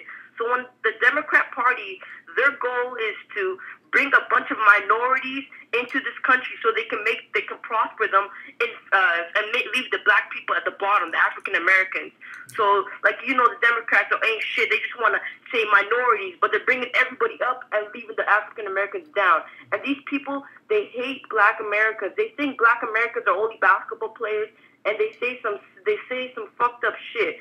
And I noticed that in Nigeria is the capital of cooning. Like, they literally have Jesus statues everywhere. Yeah. And Somalians, they suck up to the Arabs. The Somalians, they suck up to Arabs. They're not to be trusted. I'm telling you right now. These people will sell you out in a minute like that. They are not to be trusted people. You must keep a good eye. Some of them are good. Now, how old are you? Wait, hold on. You talking some real shit. Now, how old are you, brother? I'm 16, bro. And this shit is fucked up. Let me tell you another story, bro. So, you know how African Americans are getting killed in America? Yeah. Somalians, they think, they're just African Americans are just whining. All African Americans are thugs. So then I was listening. So a couple weeks ago, a Somali lady, she got killed by the police. Right. And I told my step-parents, I said, hey, why are you whining right now? Why are you talking bad about the police? You said the police are good people. I told them, when Philando Castile in Minnesota got killed, none of y'all gave a shit. But when a Somali gets killed, not all of you want to say black love and shit. I said, fuck you niggas, man. Like, you people only care when you people get killed. But when African Americans get killed, you don't give a shit. So I'm trying to tell you, the Somali people are one of the most selfish people. If you go to Minnesota and you ask a black American in Minnesota, these people, they don't want to get around other people. They only give a shit about their own people, which African Americans should do, because the problem with African Americans is the liberals have trained black people, African Americans, to fight for everybody else, but they don't fight for themselves. Like illegal immigration. African Americans should not be fighting for anybody else. Illegal immigration affects African Americans. They should tell other people to hold their own nuts and tell all these people who come to this country, like the Africans, they come to this country, they think you're below them. You look at Nigerians, everybody in the comment section knows. These Nigerians, they call you Akata, they call you all this shit. Even Somalians, they have their own terms to disrespect African Americans. So they come into your country, they take up all the benefits, they send back to their country, and they bring more people to shit on you. And you know who these people will be used? The white supremacists will use these people as COINTEL agents. The COINTEL agents are going to be these new Africans who come in, because these Africans, these Nigerians especially, they'll sell you out in a heartbeat. They will use these Africans to join your organizations, and when these Africans join your organizations, you'll be naive and you'll think they're your brother, but instead they're working for the white supremacists. They just have blackface on. These Nigerians, they all believe in some white Jesus. They make a statue of white Jesus every single day. They just blackface. Like these bedwenches in Nigeria. Nigeria is the capital of cooning, bro. I'm just trying to tell you that. Be careful, you African Americans there, because these people, they will sell you out. They will pour you in your jobs. They're not to be trusted. No. Slow down. I feel you. Now, bro. Now, do you live in Canada now? Where do you live now? I live in Canada. This shit is racist as fuck, bro. I'm telling you, bro. I believe that. Canada is fucked up. I know they try to act like Canada ain't got no racism. Canada is the most racist piece of shit place, because there's no black people here. Yeah. It's just Africans or coons. So it's a fucked up place, you know. Now you said black Americans to unify. It's like you have to be safe. Only black Americans right now. And if there's some good African Americans, you must, like Trump said, you must vet the people. You must see what they thinking, because if they on that white Jesus shit, tell them get out of here, because you can't trust people like this, because these Africans, they say they love the police and shit. So I'm just letting you know, you gotta know what time it is. You know what I'm saying? Now you said you were adopted. Yeah, I'm a foster kid. Now, your parents, your adopted parents, they're from Somalia. Did they? Yeah, they're refugees, man. Because Somalians, they know how to they make fake government shit and they come to the country. I'm telling you something else. Somalis are the biggest welfare people. There's a stereotype that's saying that African Americans are on welfare. We know it's white women, but these Somalis, bro, they know all the scams of welfare. So I'm just trying to let you know that too. That's a lie. They say African Americans are on the welfare. It's these Somalis and Africans too. That's no joke. Now let me ask you this. Now, how old were you when you were adopted, by the way? I don't know. I have a different name than all of them. So I found out that because these people treat me like shit.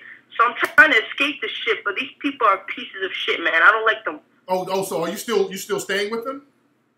Yeah, they took all my shit, but I'm gonna be trying to get out of here. But these people, they're some selfish motherfuckers, man. They bad people because they believe in Islam and shit. I'm not trying to disrespect Islam, but they some crazy people. Are you okay? I mean, are you physically are you not in any kind of danger? Are you? I'm gonna escape. I'm just kind of in the meantime fighting for my money back so I can get my shit out of here. But these people are fucked up, man. I have some play haters, man. They want to be because I identify myself as an African American because they hate me. So I'm kind of in a little civil war with these people, man. You know what I'm saying? Yeah. But I'm gonna try to get out of this shit. But I'm just trying to tell you people, I really feel for you guys because these people, when you get killed on the street, they will not give a shit about you, and they will join the white man. I'm just trying to tell you people. These people are blackface. These people are COINTEL agents. So I just want you people to don't talk too much. Don't talk about a lot of things too much around them. So be safe. These people. Yes. But no, because now we're concerned about your safety, brother. We want to make sure you're good. And this is real talk. You're not. Are they abusing you or doing anything like that to you? They used to, but now they just took my money. Now, these people are welfare bums. They're just. Now, where'd you get money? Where'd you get money from? What money? Money from where? I worked for it. I used my money to escape. I was gonna go to my uncle. My uncle, I don't even know if he's my uncle, but I was gonna go to him because these people are just fucked up people. Do they have any other? Wait, brother, wait, slow down. Slow down. Do they have any other foster children? I just have like 2,000 they have. I just want to get that back. They stole that shit from me. No, brother. Listen, do they have any other foster children? No, I'm the only one. Okay. I'm the only one with a different name. Okay. Now, what's your name, by the way? Anthony. You got an Instagram, Anthony? I don't have that anymore. They took my phone. Okay. Well, I'm on a home phone. But do you have an email or something so I can talk to you later? Yeah. You got my email is info@tariqelite.com. info@tariqelite.com. So I'm trying to verify to make sure you ain't just bullshitting. You understand? Okay. I will email you later. But I just I care about you guys, and I just want to tell you guys, and please, African Americans, please stop falling for these Democrat and liberals, man. They're playing you like crazy. Well, you saying the Democrats? Wait, so are you? Do you consider yourself a conservative?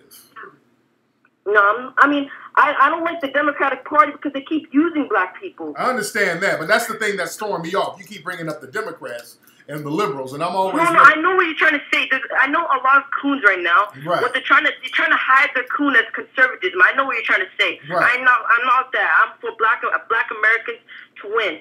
Yeah, that's why I need to verify you because you done brought up the Democrats. Yeah, I know what you're trying to say because a lot of coons are trying to hide their cooning as conservatism. You know what I'm saying? Yeah, but because I'm listening to what you're saying, but there's a lot of key words that I hear that's real Kanye-ish. Yeah, that's why I need to verify what's going on with you. And you ain't got social media, you ain't got no Instagram. That's funny style. I ain't never met a 16-year-old who ain't got no Instagram.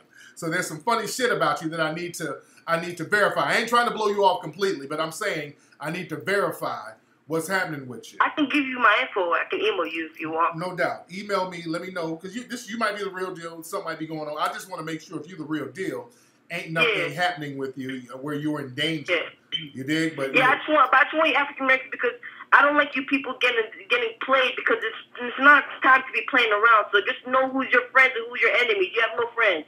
Do you have a Facebook? I don't have Facebook. I have email and Gmail. You ain't got Twitter, bruh? I have Twitter, but I have no followers. All right. What's your Twitter? So let me get my Twitter. We all gonna follow you right now. You're about to get about 1,000 right now.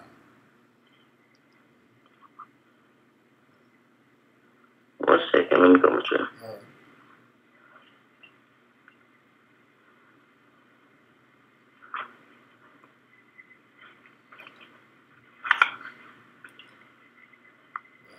We waiting on Anthony's. Let me get my charger. Okay. We're waiting on Anthony's social media. Waiting to see what's popping off with this thing. And Anthony, are you in school right now, by the way? Pardon? Are you in school right now?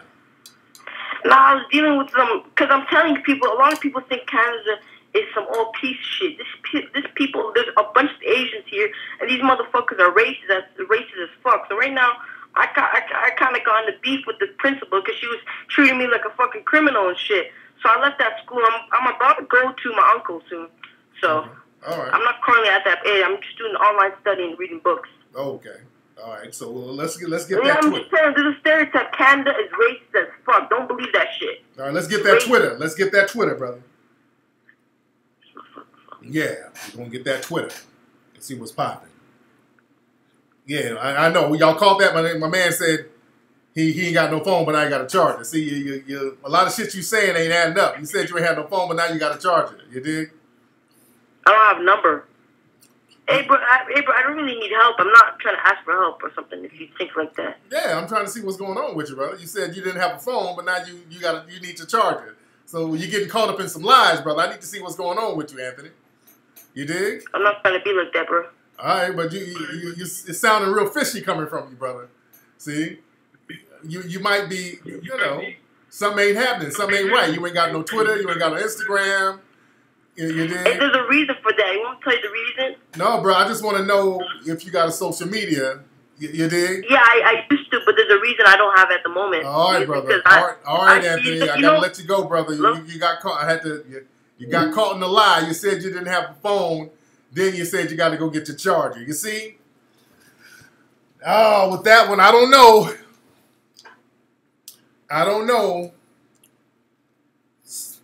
Something ain't right with that one. So you got to watch that. He was doing a lot of fast talking, but I'm picking up on his little keywords. He's saying, he was mixing in some real shit with a little bullshit. You got it? Hold on. There's somebody else. Hold on. So let me take the phones off for you. All right. All right. My man kept backpedaling too much, so something ain't right with that. Basically, he was saying a bunch of stuff that we say, but then when I started asking particular questions, boy, he started backsliding. Hey, man, what's with the? Y'all probably didn't catch that. He kept talking about Democrats and liberals. He said that about 4 times. I'm like, okay. The first time he said it, I'm like, But then he kept saying the Democrats and the liberals. Yeah, he was mixing in some of that Ben Shapiro sounding shit. So sound like this might be a kid who done been coached by some white supremacists. And he kept saying, you people. You dig? The dude kept saying, you people. I mean, I don't know. I need some verification. Then when we tried to get some verification, he ain't got no Twitter. He ain't got no Instagram. He ain't got no Facebook. Oh, I lost my phone. I ain't got my phone. They took my money. You dig? So something ain't right with dude. Something ain't right. My man then got caught in a couple of little lies. Just because, and that's another thing. Don't be fooled by somebody saying some real shit. People talking fast and saying some real shit, and then they mix in some bullshit. I'm like, wait a minute, because now you're tainting everything else you're saying. You dig? You got to watch the white supremacists. Is what they'll do. They'll get a black person.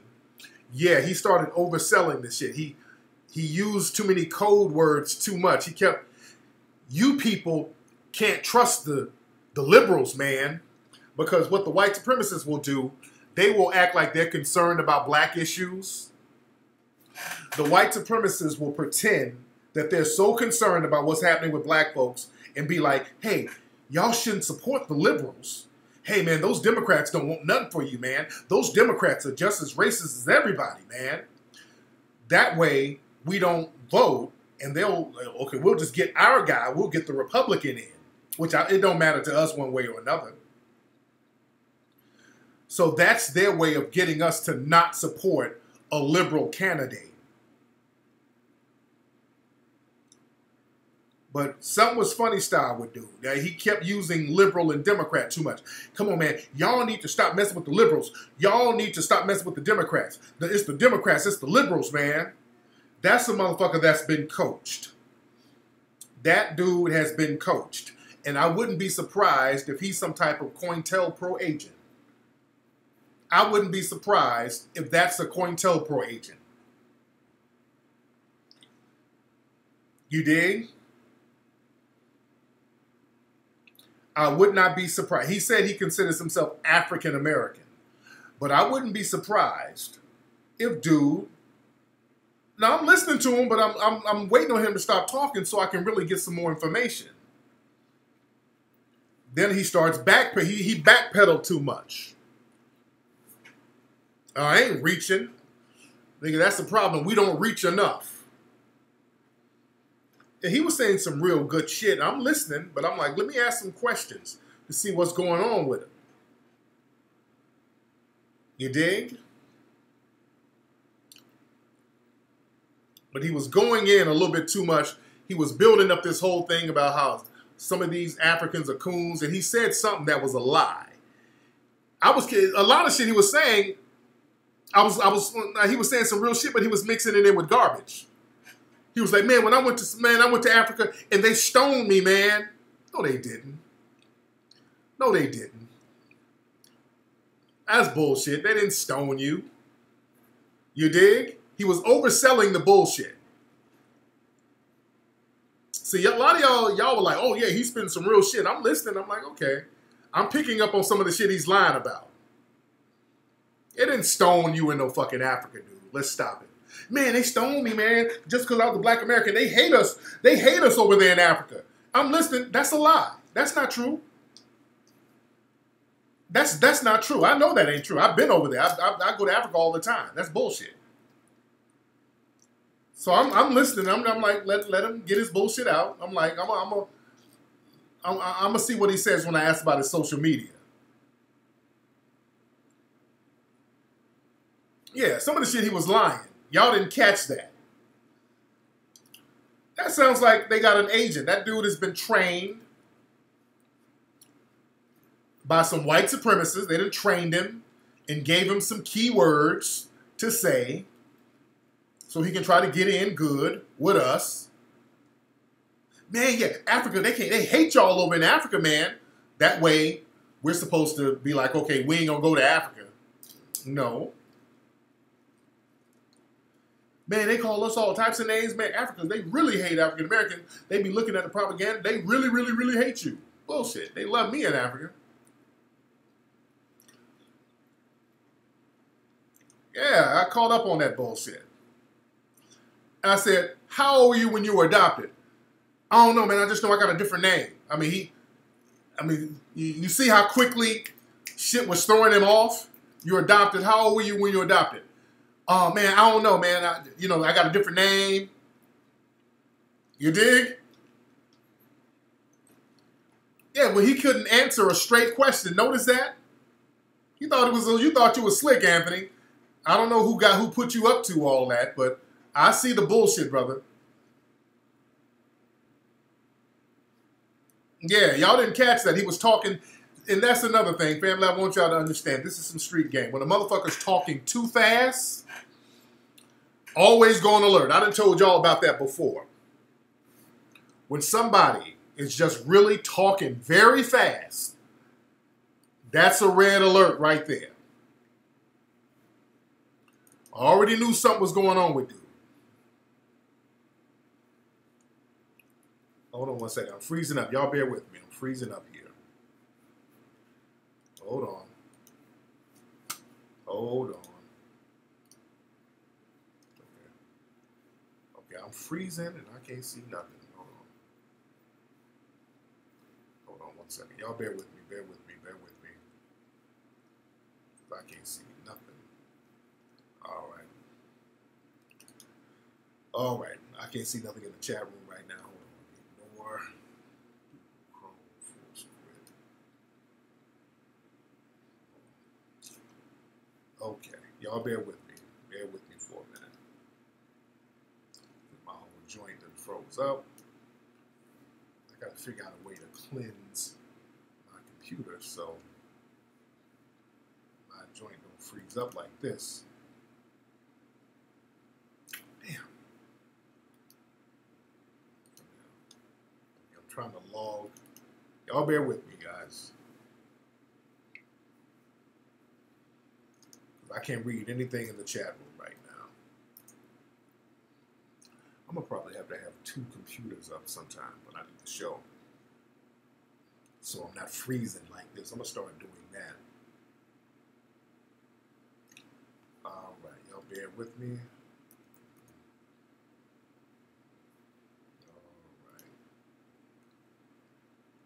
All right. Okay, let me see where we are. All right. We're still in here heavy. Okay, so now, where y'all at? Okay, I can see you now. Okay, I can see you guys now. I couldn't see y'all for a minute. But, yeah, like I said, old dude, my guy was talking a little too fast. He was talking way too fast. That's number one. That was a red flag. He was talking fast. He was using too many white supremacist talking points. Whenever they start talking about some liberals and Democrats, man, them Democrats be using you guys, bro. The Democrats be using you. The Democrats, man, they're against you. They be bringing people against you, man. There's those Democrats. Anytime y'all hear somebody talking about the Democrats and the liberals, always go on alert. Always go on alert, man. So again, my man, his motives were questionable. I understand you 16, sometimes you talk fast, but when it's time to slow it down and answer some simple questions, all of a sudden he start backpedaling. Well, how old were you when you were adopted? I don't know, bro. I just got a different last name. You got any other siblings? They got all my money, bro. I mean, he's stalling to come up with an answer. Where's your, what's your Instagram? Oh, man, they took my phone, bro. All right, what's your Twitter? Oh, let me get my phone charger. Uh-huh. All right, all right. All right, brother. Something ain't right. Yeah, and then he said he got stoned. Somebody stoned him, threw rocks at him. Come on, bro. That's bullshit. Bullshit. In his yard. Y'all need to get him in hidden colors. Come on now. Come on. What school you go to? You go to school? Man, I got into it with my principal, man. And then he's trying to make up a reason. Because I'm about to ask him what school he go to. And he's already backpedaling. He's backpedaling too much. But he got stoned. What? This ain't the 1100s. They don't stone nobody. They ain't gonna stone you. Yeah, y'all really believe this nigga went to Somalia and got stoned? Somebody threw rocks at him? He was overselling his bullshit. That's a motherfucker who ain't never been to Africa. He ain't never been nowhere near Africa. All right? That's some shit that a white supremacist will say. They always have some stupid ass narrative of what's going on in Africa.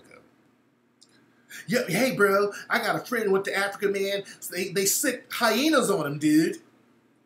They always got some stupid ass narrative about Africa. Hey, man, I went to Africa, and me and my bro, we got raped, dude. We got raped by all the fucking black dudes over there, dude.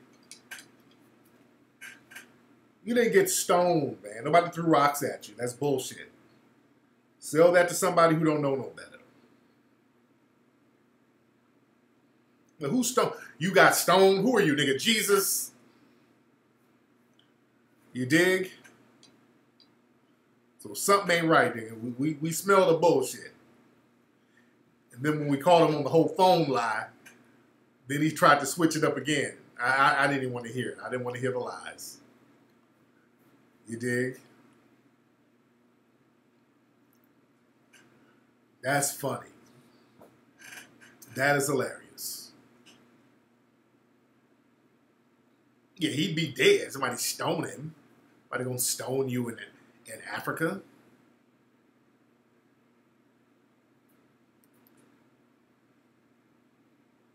Man, yeah, he was talking hella fast. I had to slow him down.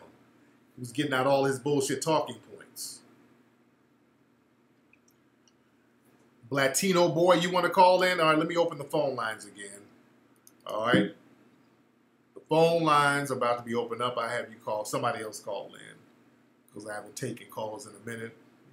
Yeah, bro, it's fucking, man, you go to Africa, man, they fucking coons, man, they fucking blackface coons. They coons, they don't like us, man. They come over here, they coons, they fucking hate black Americans, man. They fucking hate you, man, because the Democrats let them over, man. It's the liberals who let them come over and take over, man, and put you on the bottom, dude. And I went over there, man, and they fucking stoned me, dude. They stoned me, threw rocks at me, man, and they put they stuffed things in my ass, dude. They put it all in my fucking ass, and, man, they don't fucking like us over there, man.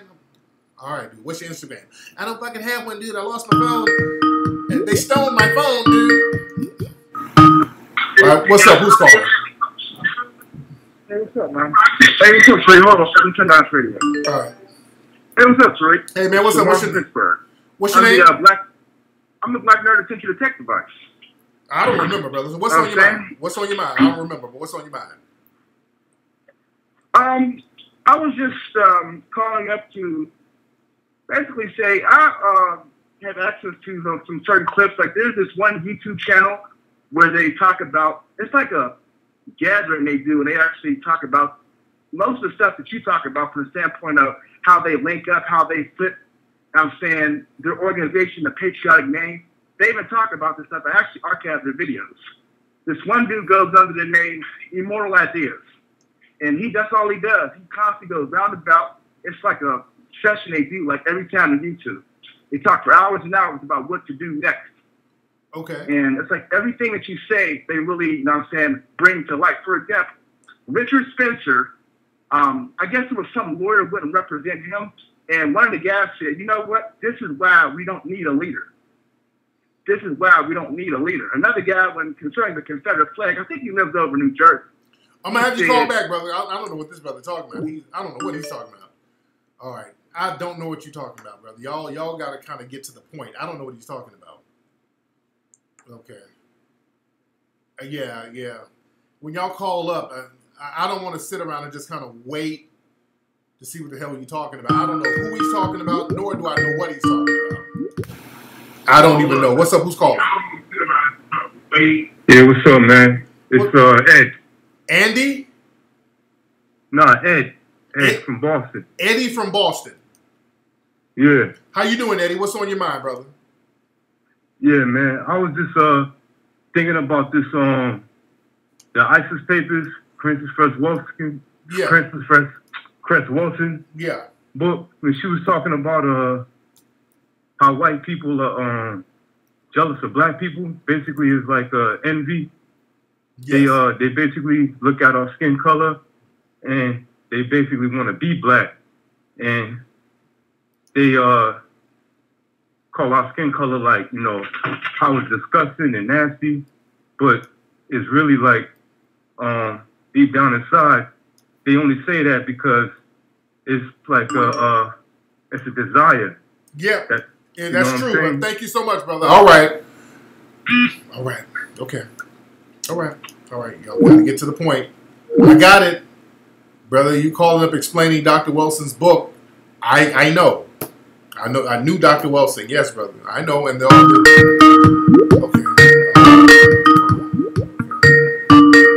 Oh, Lord. Okay. Let's see what this is.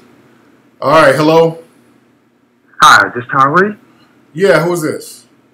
Yeah, how's it going, brother? This is Marcus out in Orange County, California. Marcus from Orange. You sound like that Purgatory Christ dude from back in the day. Oh, man, I ain't even like that, brother. All right. So, Mark, your name is Marcus? Yes. And you're where in Orange County are you? Mission Viejo area. Okay, there you go. So what's on your mind, brother? Man, I gotta talk to you, Tariq. So I moved out here after I got my degree. I got this roommate, brother. Wait, hold on, brother. Hold on, brother. Why are you breathing hard, brother? Why are you breathing hard, man? Oh, I'm sorry. I'm trying to call him outside barbecuing right now. I called you. I didn't think you was gonna answer. Okay, but just the breathing of hard. Without it, there's no love. The breathing, brother. The breathing is throwing me off. But go ahead, brother. So you did what? Anyways, so I get home from work every day, and I hear this brother, this white boy, he's always listening to Ben Shapiro, Alex Jones. I'm gonna be honest with you, brother. I don't know what to do. Oh, your roommate? Yes, sir. So you staying with this? He's the white guy, right? Yes, he is. Every time I come home, he's listening to some Ben Shapiro, Alex Jones. I walk in the door and he pauses it. Well, damn. I think he knows I'm on to him. Okay, well, damn. You living with a suspected white supremacist, dude, and I would say you should do whatever you need to do to get up out of there. That's a dangerous situation. They might do something to your ass. You dig? I'm not worried about him doing anything to me, brother. But you know what the crazy part is? He just won't ever debate me. When I bring it up, he always tries to bring up the bullshit Obama did. Right, but nigga, you got bigger problems, man. I mean, you living with a suspected white supremacist, so they can say anything about you, brother, and they got a whole system on their side. So I would say, man, you need to start looking at ways to kind of get your own spot or get another roommate or something. How many folks live there with you guys? Just me and him, brother. Okay. All right, well, get on up out of there, man. Get on up, get all your little bubble bath and aroma beads and all your shit. Pack that up and go and get up out of there, man. Thanks for the call, brother. Okay. Had a little spirit on it, but it's all right. All right. Yeah, it sounds like they got something going on in there. Okay. I hate that Skype. You can't really mute the calls, but yeah. Yeah, it sounds like my man had something going on over there that might not be about a roommate situation. That might be that nigga's boo thing.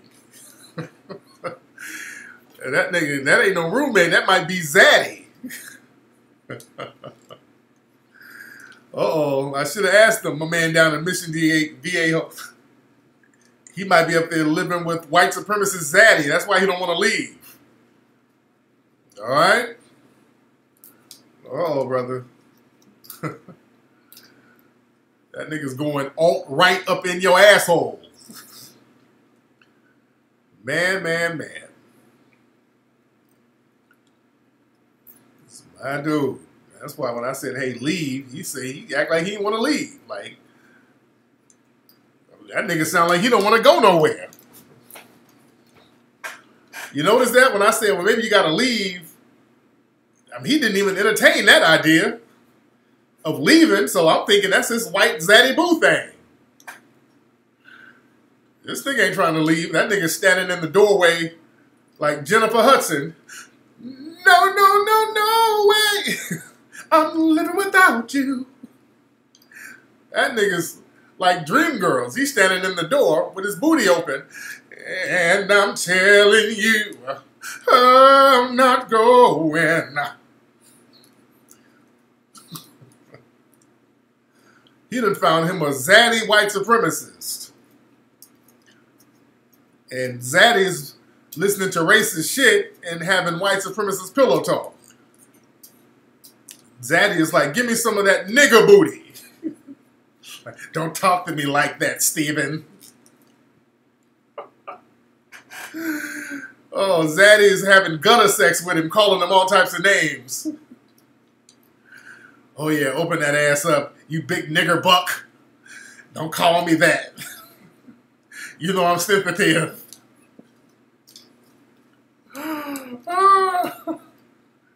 Don't say that to me. It's Black History Month. You dig? Zaddy's calling him all types of derogatory names during sex. Man. Zaddy makes that nigga dress up like Oprah Winfrey. Get out there and say your lines. This is degrading. Get out there and say your lines. Okay. All my life I've had to fight. Are you happy now, Steven? He make that nigga dress up and role play in slave clothes. His white zaddy name is Steven. My goodness. That nigga is a plantation buck. Man.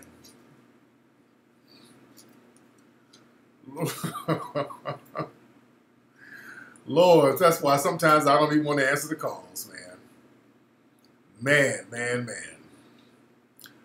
Boy, the people I got calling up tonight. God damn.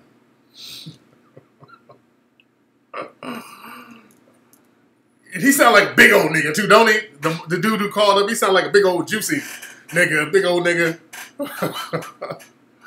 Marcus, come on, man. You need to tell the truth. That's your boo thing. You in a relationship with dude. Nobody's knocking you for your lifestyle, brother. You our brother. We love you. You know, you're still our brother.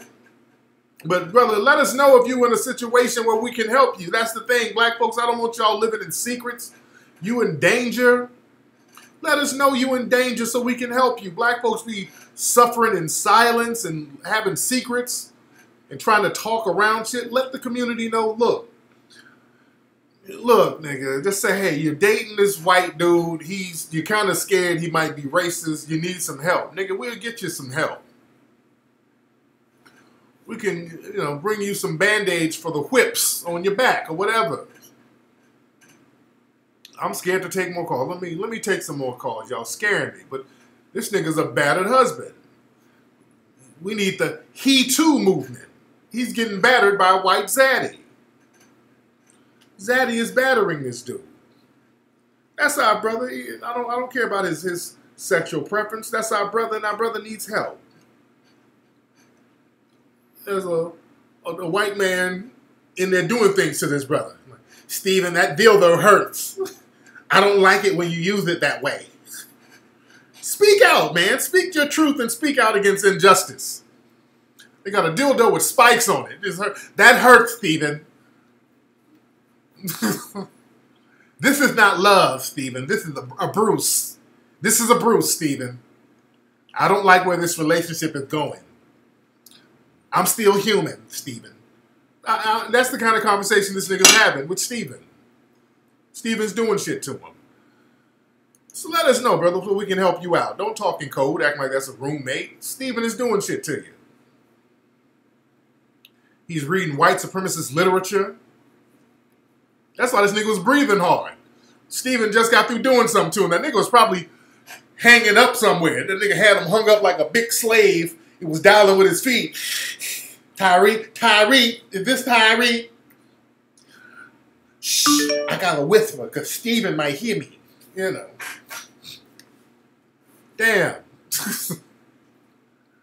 Brother, if you need help, we'll help you. Oh, Lord, who is this? What's up? Who is this, man? Who is this? Hey, this is Tyree Barnes. How you doing, Tariq? Tyree Barnes. How you doing, brother? Good. First off, I just want to say much respect to you and the entire chat room this evening. What city are you in, brother? I just got to I'm sorry? What city are you in, brother? St. Louis, Missouri. There you go. What's on your mind? I just wanted to touch on some things. I'm always amazed by your knowledge on everything, and much respect for keeping us all woke. I personally appreciate that, man. And I love that radio podcast you did, breaking down that Miami show that you did when you were out there in Miami. I love that. I've watched it a lot. What was I talking about? That's one of my most favorite. What was I talking about? Where you're breaking down those bed wenches, those coons, trying to talk about those school shootings, and saying how we benefit from them, the alliance and all that. I love that show. Oh, yeah. Very good show we did down there. Yeah, I just wanted to say what's up, and I'd like to see, I just want to call and say, I'd like to see guys like Kaepernick and all these NFL guys kind of go behind the scenes, maybe even get with you, get some of those millions together and get some kind of scheme going on behind the scenes. Yeah. So we can get something done on the streets. You know what I mean? Absolutely. Get something really done. Absolutely. Just get away from the limelight, get something done behind the scenes on the slide, and get something coordinated, Yeah, so we can get this rolling, get our protection going, get it, militarized if we have to. Yes, indeed. I appreciate that, man. Thank you for the call, brother. Yes, indeed. All right, brother. Okay. Who's this now? Where you go?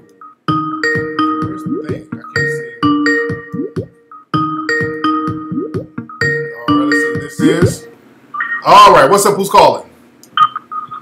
Hello, Tariq. What's going on, my brother? This is Robbie Blue, man. Robbie Blue, how you doing, fam? I'm doing all good, man. I'm calling from Atlanta via Texas. I want to say, man, you got me scared, boy. You be having me rolling, man. If niggas got a line with you, you make a puppet out of them. You know what I'm saying? When that puppet comes, it's over. Now, what I wanted to say to you was, man, I know on your platform, you're always saying, you know, replace white supremacy with a system of justice. And I was thinking about it, that basically the hierarchy right now is like a pyramid, you know, with the rich at the top and at the bottom, you know, it's mainly a lot of us and even some other minority groups. With that being said, I wanted to say, with all these empty prisons that they're building all across the country, do you feel that if we don't turn that pyramid at least into a diamond and expand the middle class, that eventually they're going to be filling up those prisons with us? Because I feel like they're importing a caste system. I've noticed that a lot of people, even if I'm just around, you know, other family members or people that have interactions, you know, a lot of people are getting into this mindset, kind of like that other caller was saying, even if they were trolling, that, you know, African Americans are whiners and so forth. So some people are used to working for $7 an hour, you know what I mean, and thinking that that's a come up in America because maybe they came from a third world country. And in the process of doing that, I'm thinking that it could neutralize any of the efforts that we're making in terms of maintaining our civil liberties.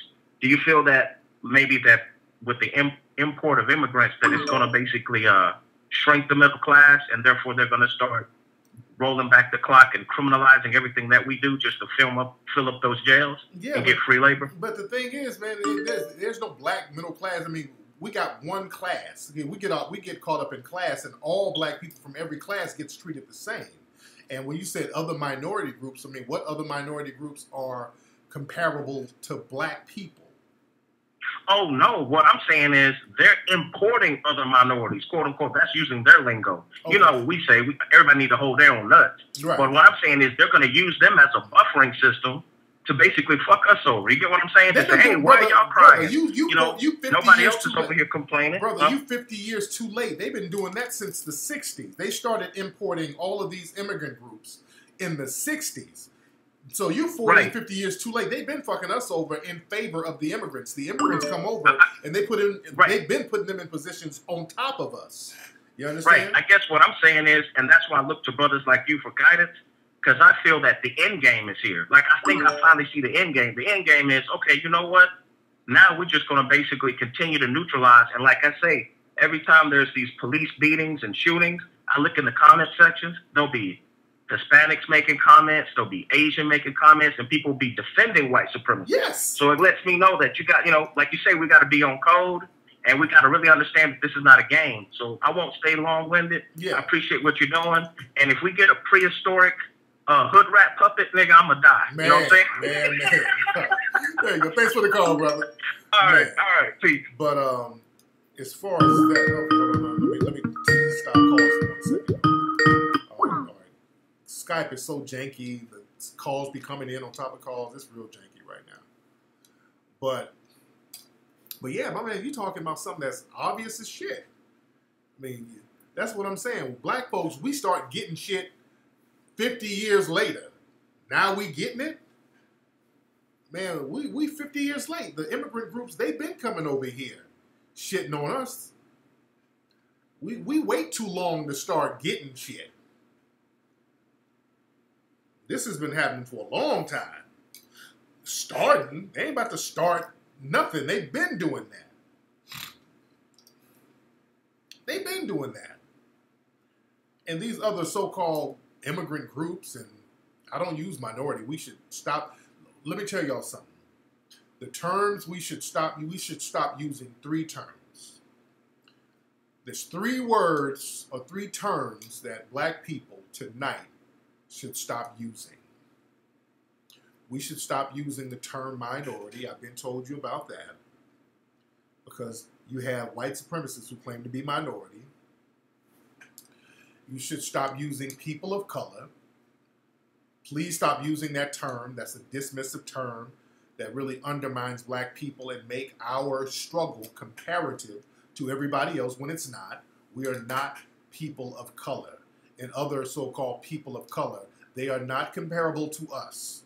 We need to stop. We say people of color because we're scared of saying black. We understand that anytime we acknowledge blackness, there's an automatic backlash.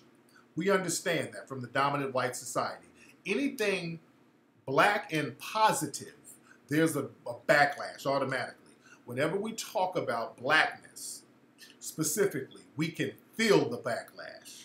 Even if it's unsaid, we can feel it. So we try to water it down. We go out of our way to start talking about people of color, minority, and if we do say black, we say black and brown. Even if we do say black, we gotta put a chaser on it. Black and brown, so it ain't too black, there's a little brown mixed in.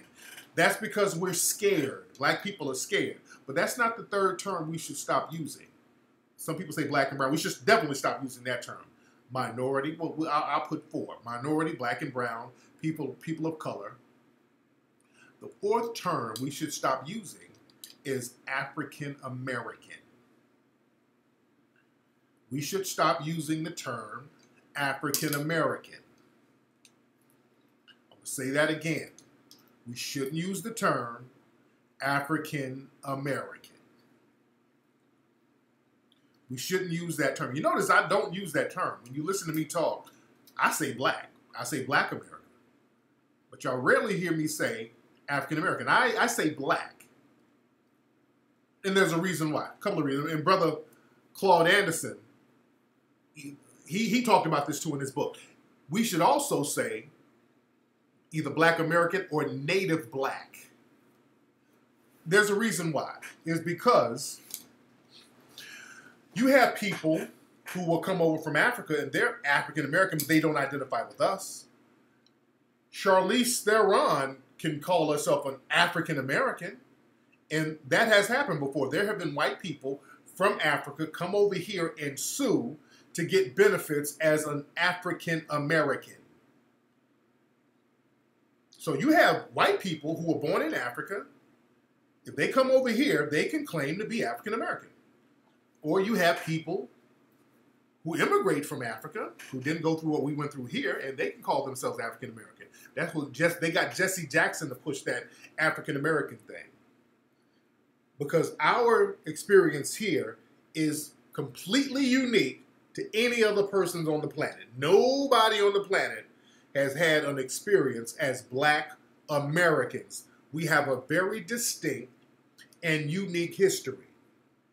Another reason why we shouldn't say African American is because many people who are classified as black are actually mixed in with Native American. Many black people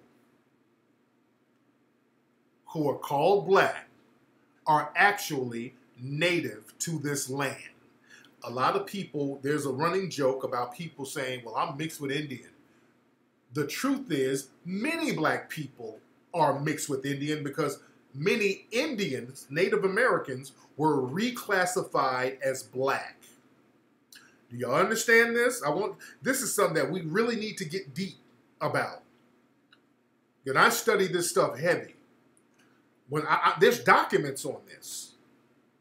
There are many documents where a Native American, when they started to give out land and resources, when they started giving out money and land and all this stuff, they specifically reclassified the real dark Native Americans as freedmen. You understand? And that's when all the fake, bullshit ass $5 Indians came around talking about, hey, I'm 185th Native American. This is why all of the Native Americans you see now ain't real Native Americans. They lily damn white, and none of them don't have a drop of Native American. Very few of them have real Native American ancestry. Black people have been here longer than any other group besides the English and some Spanish. But even before the English, we were still here. So we've been here longer than all these groups. You understand? You don't think for a minute we've been here 400 plus years on record, off record before that. And we didn't mix up with these folks, the native people here, and understand when Columbus and all of the European explorers came here, the early ones, read their records. They would say how dark the people were when they got here. They would say they looked like the Africans. They looked like the Africans. They looked like the Ethiopians. They looked like the East Indians. That's why they called them Indians, because they were so damn black. You understand? These people talking about they were Native American, I challenge you to find a photograph before the year 1900 of a white damn Native American. It didn't exist. It just didn't exist, dude. And they know this.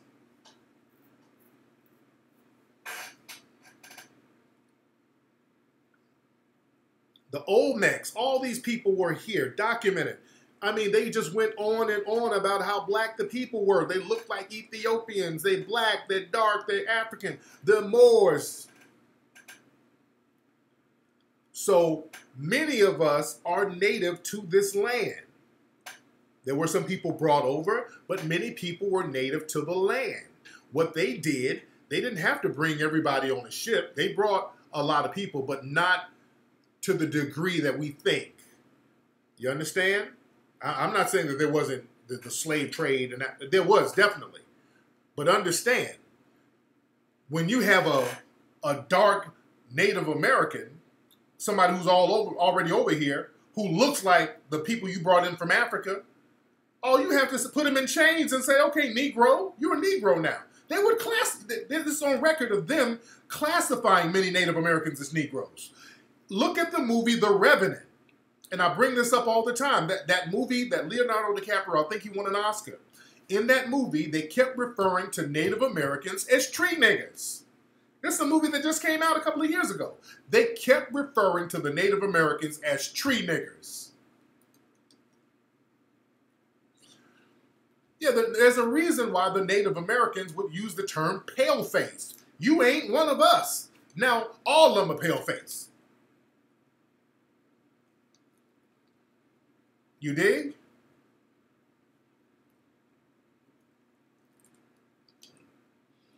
Now, were there some people over because of the slave trade? Of course.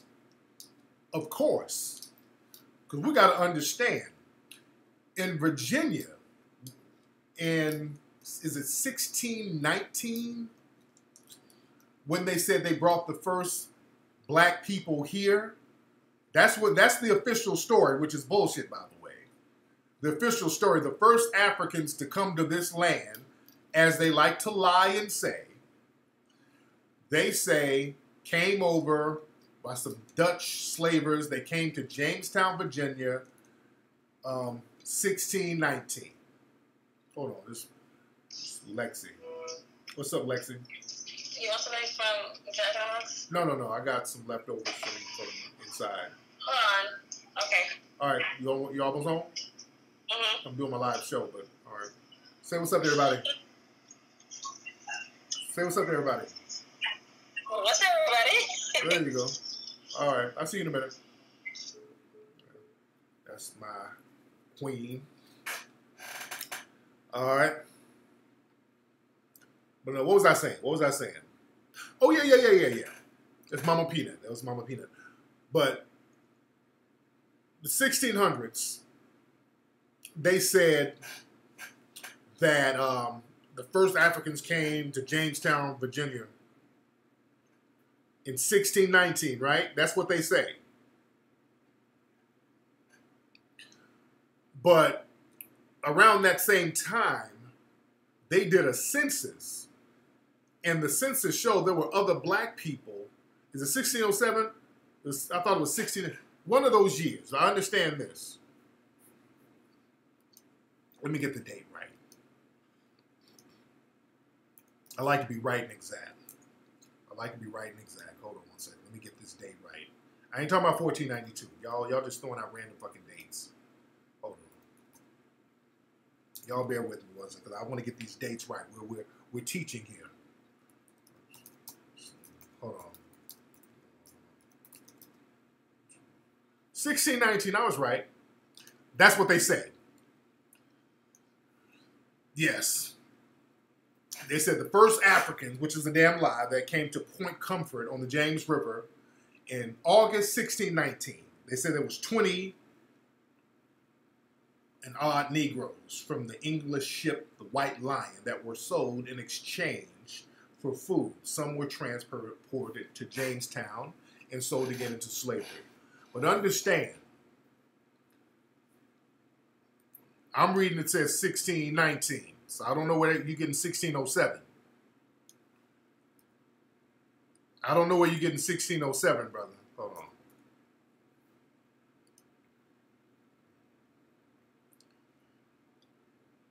It says, now the colony, I think, wasn't the colony created in 1607? So yeah, you getting the whole, okay, this is where you getting the shit fucked up. They established the colony in 1607. All right? See, this is how people, right, this is how people get information all fucked up. Like, it's 1607. No, that's when they established the colony in 1607. Got it? Shout out to Daniel Wright in London. Shout out to you, brother. Right. Yeah, this dude, I'm from Jamestown. It's 1607. See how motherfuckers can be from somewhere and wrong as hell. Getting misinformation out there. Got it? You get misinformation on top of other misinformation. But they said that they brought in 20 slaves, 20 Africans in 1619. The problem with that is when they did a census around that time, there were already some other Africans living there, and they never explained where they came from. So there was proof that there were already African people living there in Jamestown before those enslaved Africans came in. Also, there's a group of people who were called the Melungeons, some native people there. And they did a DNA test on the Melungeons because that was a mysterious black-looking group of people that were living in North America, the Melungeon Moors. And they'd been here for a long time. And for a long time, the descendants of them, because now you got some white descendants of them who didn't want to admit that these were black folks. They would try to say that they were Turkish. They were possibly Muslims from thousands of years ago or whatever. Melungeons. Yes, somebody in the room. It's almost like melanin, but Melungeon. The Melungeon people. They did a DNA test on the Melungeon people and found out these motherfuckers got sub-Saharan African DNA. And the white people who were descendants of them, they had a hissy fit. That's why them white supremacists don't like no DNA. Them white supremacists do not like DNA. But that DNA showed all the damn receipts. Yeah, the Melungeons are those Appalachian, yeah. So the white supremacists loved claiming the Melungeon bloodline because they were some indigenous people. So like, yeah, I'm part Melungeon. But now, you say you're Melungeon, that's African.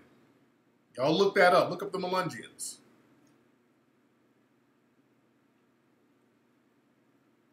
You dig?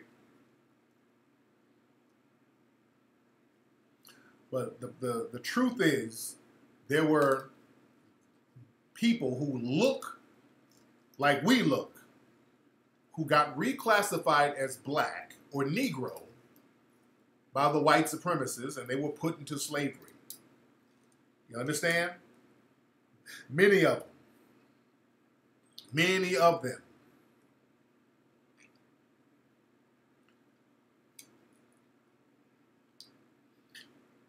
Yeah, black folks, I don't know why black folks hate. We should get our DNA game up. Yeah, just like Cheddar Man in England. Oh, they didn't like that. They didn't like black ass Cheddar Man with the receipts. They didn't like that. They brought out Cheddar Man. They didn't like the Cheddar Man receipts at the original British. And I talked about, remember when I did that debate with Alt-Right Andy? And I brought that up. I was bringing up all types of books and receipts. He was using the I'm white and I say so narrative.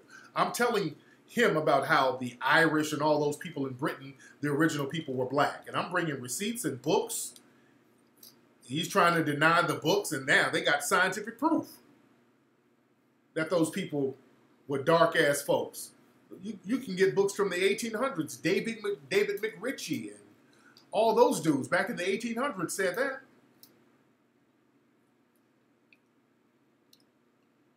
Man.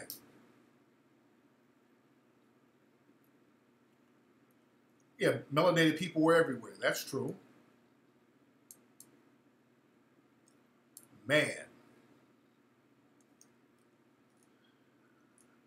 First King of Riley. Yeah, man, there's a lot of that stuff going on over there, man. And we're gonna touch on some of that in the new Hidden Colors. We're gonna touch on a lot of that stuff. We're gonna get deeper into the indigenous DNA of black people in the next Hidden Colors. We're gonna go real deep in that. We're gonna go real deep in that. Yeah, David Imhotep, he really breaks that down in his books. Yeah, I know about David Imhotep. We're gonna go deep. I'm telling y'all, man. That's why I'm not rushing the next Hidden Colors. You know, I got to take my time. We're gonna break shit down. We're gonna break out that RH blood. That you know when they do the blood test on you. What's it called? They call it the RH. It's basically your blood is tested on the rhesus monkey. It's kind of deep to explain. That's why when we do the movie, we're gonna have to break this thing down real heavy. It's almost hella deep to explain. We're gonna break the RH3, the RH factor, right? The RH factor. We're gonna be breaking that down. The blood type and how that shit is based on the rhesus monkey and how black people, we're RH negative. We don't have that shit in us. We're going to get so damn deep with the science.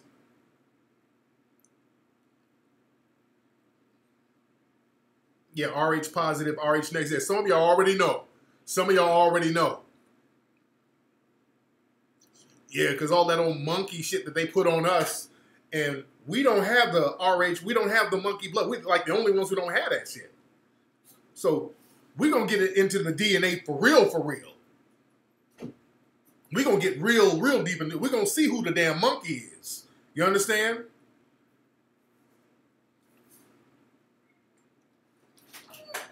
What's up, T?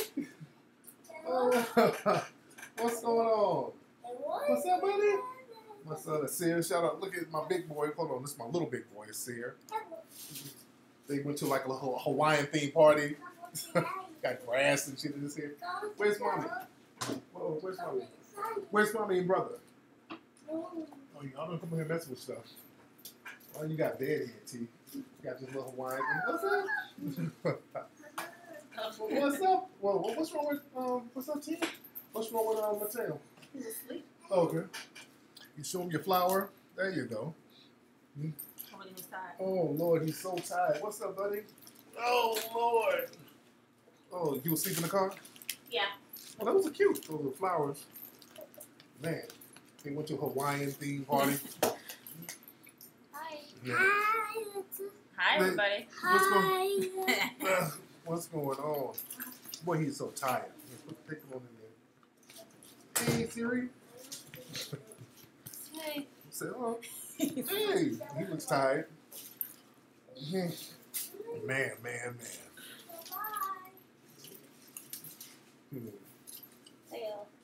Oh, yeah, take him in. All right, he's tired. Oh, don't ease. All right, buddy. There you go, buddy. Well, he's so tired. He didn't really nap. Did he? All right. How about that guy? Oh, no. Man. Oh, Blake's so tired. Can he have this? No? Oh, That's for you. yeah. Let me wait. Wait? Yeah, wait. Now let me Hey, come on. Let's go eat. I'll be in the house in a minute, boys. Bye, buddy. Thank y'all, family. Cute family. The boys look good doing that thing. Mateo was tired as hell. I know, he was so tired. Yeah, they just went to a little party. They went to a little Hawaiian theme. So hopefully they asked to sleep good. Shit.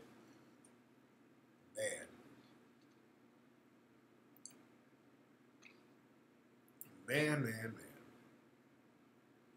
Yeah, real talk, Thomas. We're going to have to start telling the truth. The RH factor test. Yeah. But yeah, we're going to break all that down. Yeah. We breaking all this shit down. Yeah? Yeah, most of us are RH negative. Most black people are. You dig? Yeah, Mateo, they're so tired. Yeah, Mateo didn't get to take his nap. Yeah, man, and we were just there. We were in Hawaii on the Big Island where we were at the volcano when we went. We went to visit that volcano when we went to the Big Island of Hawaii a few months ago. Yeah, we went up there. We had a good time out there in Hawaii. Because usually we're in Oahu, and I went to Oahu by myself to work on the Mink Slide album, by the way. But yeah, we're at the Big Island where that big ass eruption popped off. You dig? And that shit was crazy.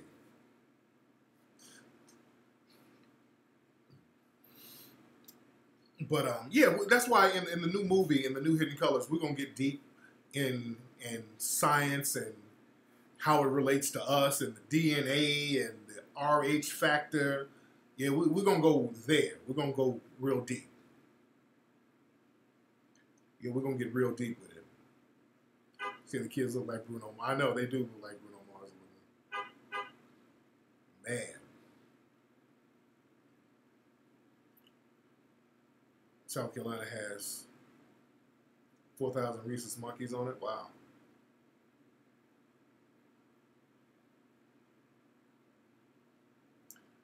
Yeah, I think we talked about sickle cell before.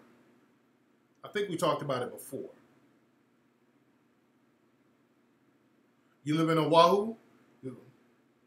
Oh, yeah. Oh, you lived in Oahu. Okay, you lived there before. I love it out there, man. I really, really love it out there. The Anunnaki, I remember Dr. York talking about that, I think.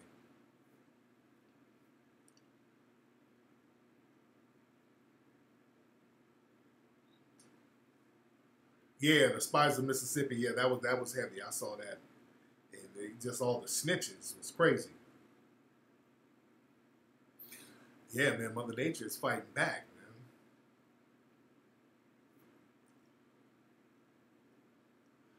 But yeah, I'm just really taking my time with the Hidden Colors, the new one. Just soaking up some stuff and just really letting the ideas come to me. I don't like to force it. I like the things that kind of come to me organically, things to talk about, things that I feel that would best serve the community, things that I feel that we should know. You dig? And then what happens? I let the energy bring certain people to be in it. Now, in the new Hidden Colors, we're going to have many of the regular folks that's been all of them, but we're going to have some new faces in there too. I would love to get Kaepernick in it. I would love to get Colin Kaepernick in it. What's up, Philanda? Thank you, dear. Philanda put her $9.99 on there. Much respect to you. Yeah, did y'all see that flooding in Maryland? That flooding was crazy. It was like in a little suburban area outside of Baltimore.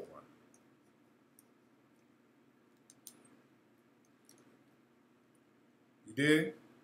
Who is somebody talking about she wanted to debate? I have no idea who the hell that is.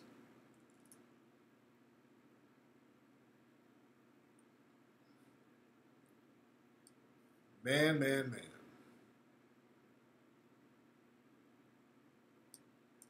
I got who fired? Who did I get fired? Was on the coon printer. Oh, okay, the dude who was cooning. The wife left him. That's funny. That's funny. All right. Yeah, we're gonna have when we do Hidden Colors 5, we're gonna have it all over the place. And I take care of that once. Once I get the movie done. I don't like when I'm working on a movie. I don't try to focus on all the theaters and all that yet. I like to really focus on making the movie as good as possible. I know when I was working on 1804, so many people are calling, hey, let's get it. We're ready to screen it. When is it going to be screened? Like, no, let me finish the movie. I don't want to have a deadline I'm telling everybody, and then I'm going to be getting calls nonstop. I said, just let me finish the film, and then we'll let y'all know when the release date is and all that stuff. People get real excited.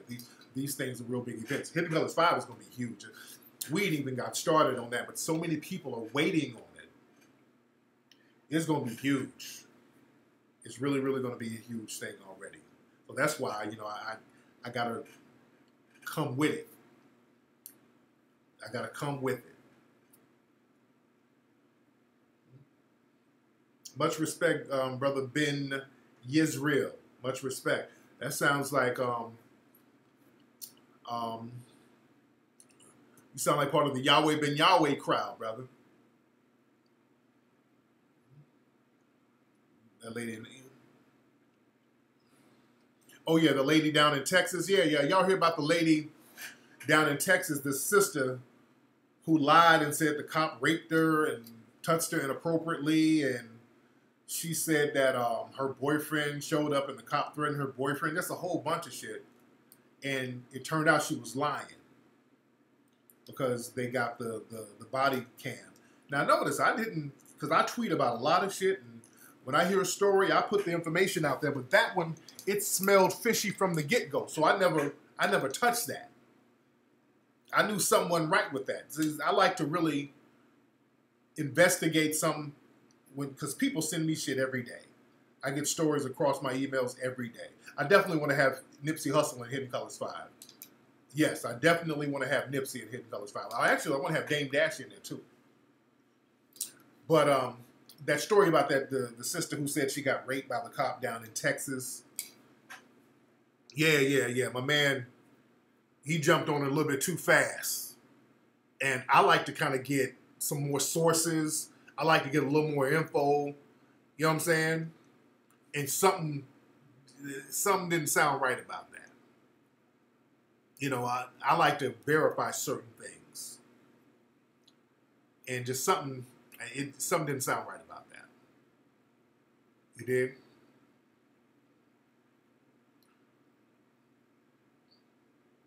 Man. Yeah, I'm going to come back to the Bay, man. I miss y'all up in the Bay. I got a lot of love for the Bay. Yeah, and I do need to talk more about those Gullah Geechees. I do want to talk about that, the Gullah Geechee rebellions. I'm telling y'all some of the stuff we're going to touch on at Hidden Colors 5.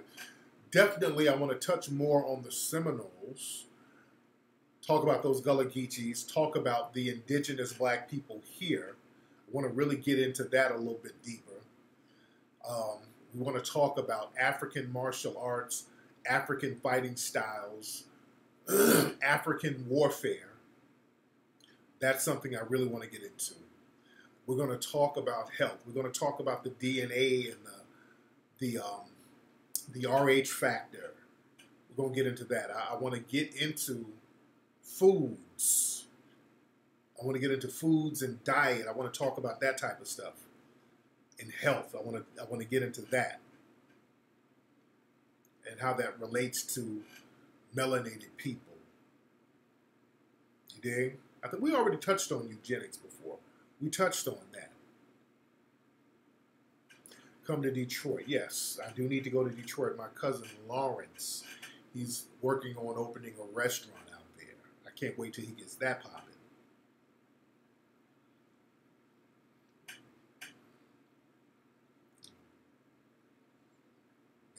And what's funny, Lil Pump goes to the studio I work out of. Yeah, Lil Pump goes into the studio. He's like a regular there. at the studio. We're working on the Mink Slide album. Yeah, we're doing a lot of the finishing touches on another studio. We were working at a place called Clear Lake, and now we're doing all the finishing touches at another studio that's a real popular studio out here. And you got everybody. Beyonce was up there like last week. I mean, so this motherfucker is tight ass studio that all the top folks go to. So that's why, like, when we do some shit, I want to go where the top people get their shit popping. The next single is probably going to be a song called City Lights. That's a song that a lot of folks like. It's a real mellow groove. It's a mellow, cool-ass, mid-tempo, player-ass song. So that's going to be the next video. I'm trying to think, the next single and video. I'm trying to think of a video concept for it, though. You dig?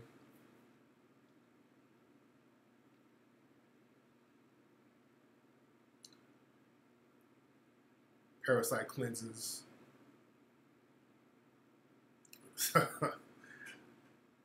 Ray Goodman and Brown. Yeah, City Lights, that's the jam.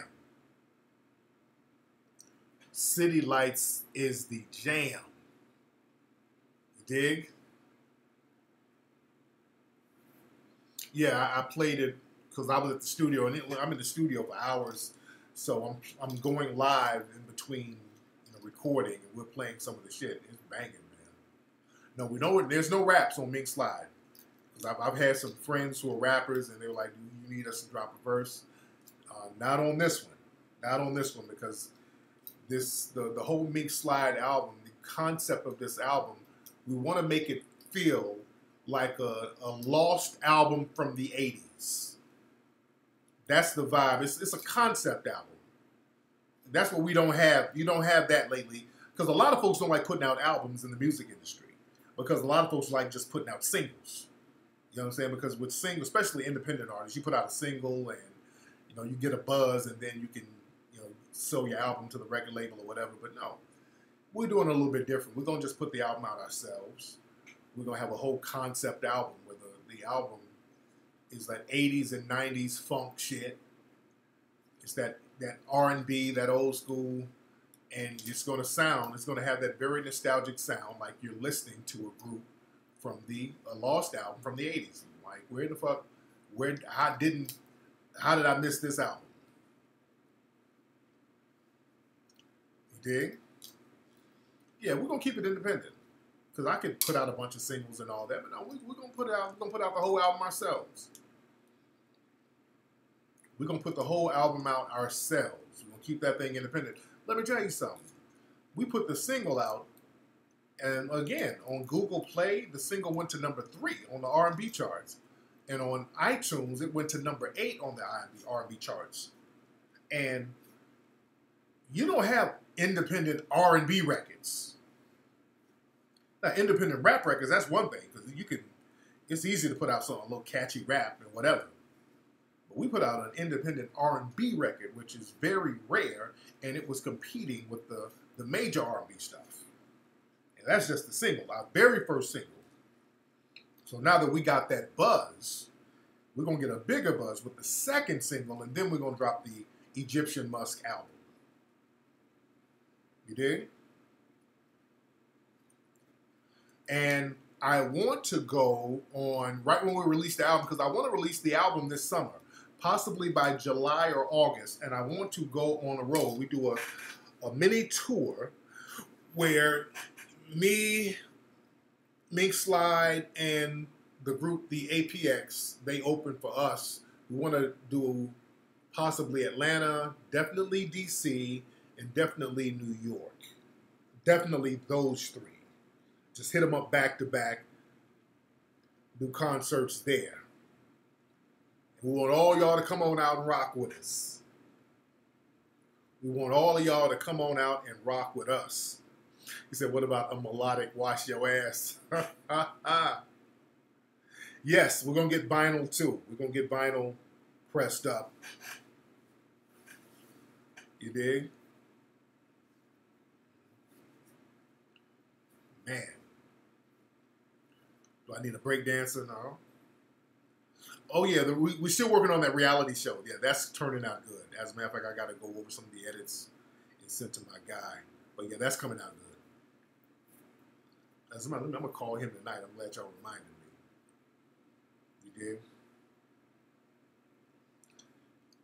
Yeah, because that's my thing with this Mink Slide album. Yeah, I just want to have the music catalog, so later on, my kids can have something. Because like when I die later on, or soon, or whenever like I die, I know a lot of my stuff is going to have value. A lot of my books are going to be valued. The movies are going to be valued. So, I always set up stuff for my children. So I know this album is going to be very valuable. Yeah, Dame Funk, my man Dame Funk, that's my dude. I hit up Dame. We were chopping up the other day. Dame, he played keyboards on several other songs on the Egyptian Musk album. Dame Funk played keyboards on a lot of songs. He was funking it up. Dame was getting it in. That's a good question. Jay Rich asked me a very good question. He says, how do I feel about the 1,500 missing immigrant kids? And that's very sad. That's very sad. And I saw pictures, very sad, of those children in detention centers. That's very sad. I saw that. Those children being detained, being taken from their families, that's very sad. But hold your own nuts. I hate to be like that, but hold your own nuts on that one. I hate to go there, but hold your own nuts on that one. Yeah. Yes. Hold your own nuts on that one. Yeah. Unfortunately, that's something y'all gonna have to deal with. They're gonna have to deal with that. You know why? You know why they're gonna have to hold their own nuts? Because too many Latinos and Hispanics voted for fucking Trump. Y'all voted for him. Y'all eat that. Don't come over here looking for us to fight for you. I ain't fighting for you. You shouldn't have voted for him. Y'all voted for him. Y'all was sitting up there talking that bullshit with him, and then it backfired on you, and then they want to look over here to black folks like, hey, we in this together. No, we ain't. Hold your own nuts. That's fucked up. That's sad. Y'all shouldn't have voted for him. Hold your own nuts. Get out there and do something about it. We'll be right here at home cheering for you, but I'm not out there fighting for you. Y'all shouldn't have voted for him. Y'all gonna have to eat that. You made your bed and it backfired on you. You're gonna have to lie in it. I'm not fighting for no groups who try to pull a whammy bammy and then it backfired and now they want to look at us like, hey, aren't we in this together? No. It's your turn now. That's how we gotta be. It's your turn. Yes, that's unfortunate. Yes, that's horrible. I'm not fighting for you, though. I'm gonna do what you do. I'm gonna sit at home and pray. I'm gonna pray for you. I'm gonna pray that it gets better. I'm gonna send my prayers. But as far as us stepping out there, fighting for you, because that's what they really want. Folks want us to do the fighting for them so they can be in the background chilling, and then we knock the doors down and fight for them, and then they run in and get all the benefits and then throw us back under the bus. So no, you made your bed, you're going to have to lie in it. Y'all should not have voted for them. Too many Latinos down in Miami, those Cubans, all of those, your fellow Hispanic brethren, they were voting for Trump. Y'all Hispanic brethren, they were all up in the alt-right. I argue with these Hispanic alt-righters all the time. Your Hispanic brethren are the ones who put you in that situation. Y'all got to work that shit out with yourselves. Y'all got to work it out. I sat up here and told y'all about white supremacy, and y'all wanted to argue, and y'all wanted to talk shit about black folks, and y'all wanted to prop up George Zimmerman, all these people, Officer Yanez. Ain't nobody spoke out from their community against Yanez. For us. Ain't nobody talked down on no Zimmerman when they're killing our babies. They told us to hold our own nuts, and I'm treating all these groups the same way they treat us. That's where I am with mine. I'm treating everybody else the same way they treat us. No better, no worse. So when they see our kids getting gunned down, I'm doing just what the fuck they do. Nothing. When they see the Trayvon Martins and the Mike Browns and the Tamir Rices getting gunned down and killed, I'm doing just what they do about it. Nothing.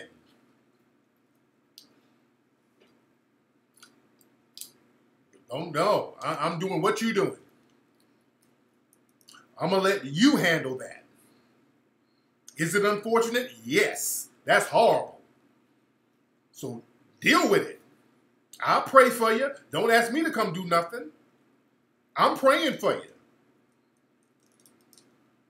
All my energy is on here on black side of the board. I'm over here looking out for the black folks. And most people who have any type of stature, they're so afraid to say that. I'm looking out for the black people first. Because look, I have Hispanic friends and I have Asian friends. I have all these people, individual friends and whatever. But when it comes to a group thing, I'm going to make sure my folks, black, because black people, we're all victims of white supremacy, and we're the biggest victims of white supremacy, and we don't get to be off and on victims. You dig? We don't get to hide our identity because we have the melanin, and the melanin, that's the crime right there. So we've been criminalized in a system of white supremacy, so I have a camaraderie with other melanated people who are victims of white supremacy. And nobody's helping us. Nobody's doing anything to help us. Nobody's doing anything to help our children. But the minute something happens to everybody and their children, well, black people, come on, y'all got to stop the presses. You got to help us, black folks. No, we don't. No, we don't. Oh, man, that's messed. I mean, what they gonna do? Let's just be real. What they gonna do if we don't jump up and march with them and protest with them and help them and yell at the white supremacists? What are they gonna do if we don't do that? Nothing. The same shit you've been doing anyway. Nothing. What, you gonna stop helping us? You ain't helping us. Nobody's helping us. So yeah, when I see that, that's horrible. It's horrible. Seeing children in a situation like that, but y'all are gonna have to deal with that. Y'all are gonna have to deal with that.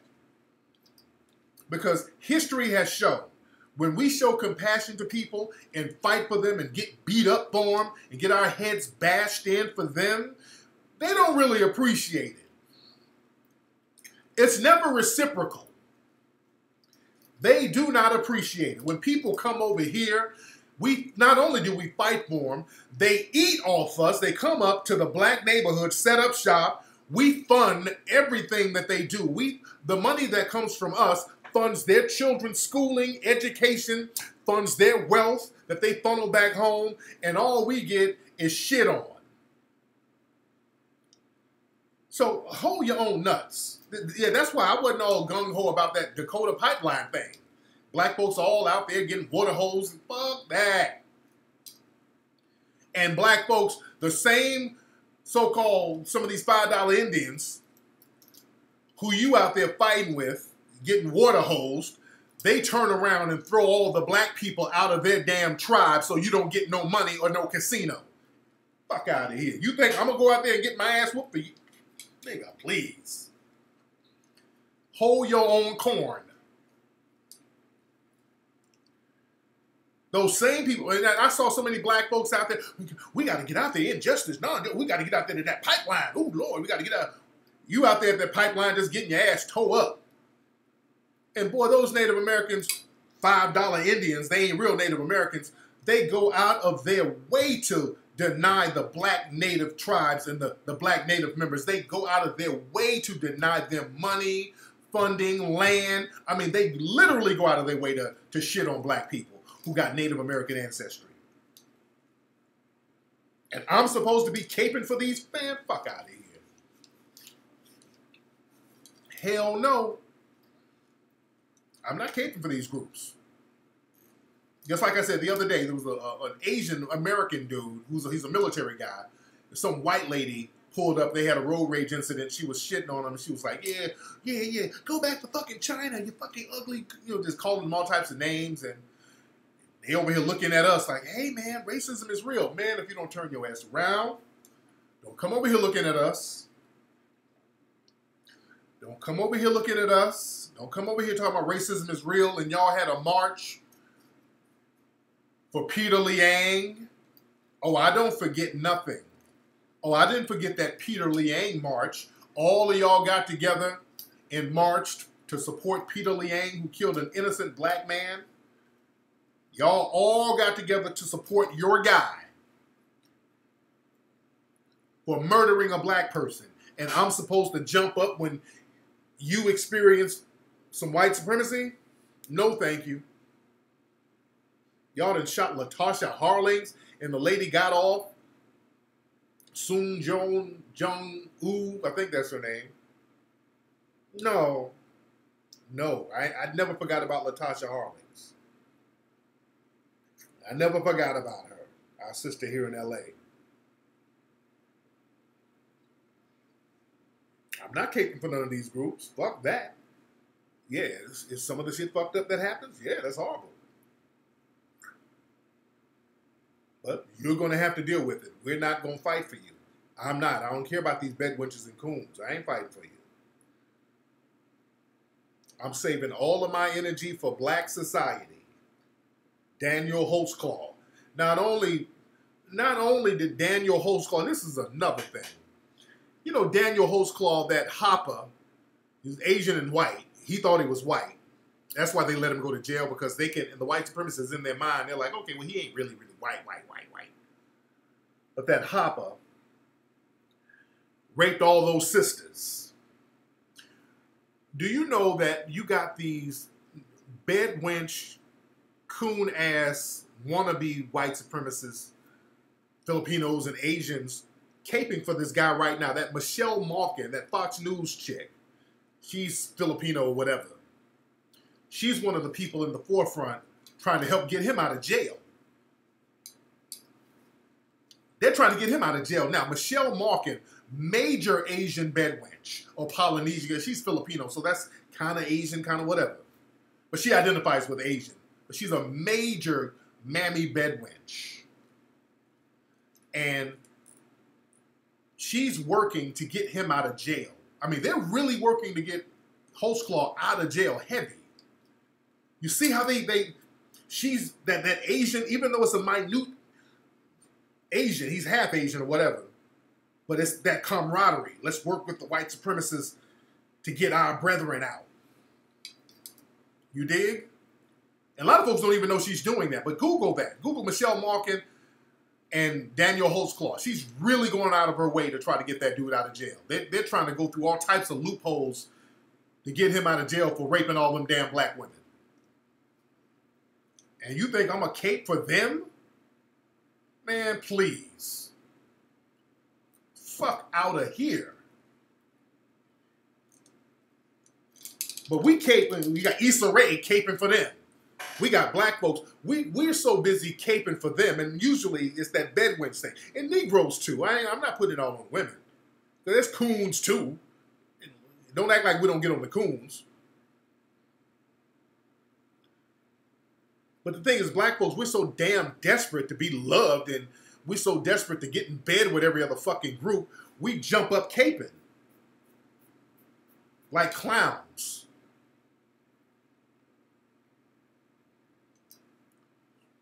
Man. But anyway, damn, I've been on here for a long-ass time. Damn. I've been on here for 3 damn hours, man. I haven't done a 3-hour show in a long time. Man. Okay, let me get off here, man. I'm at the 3-hour mark almost. My God. I've been on here with y'all ass. What have we been talking about all this time? Damn. Time flies, don't it? I didn't know I was on here this long with y'all asses.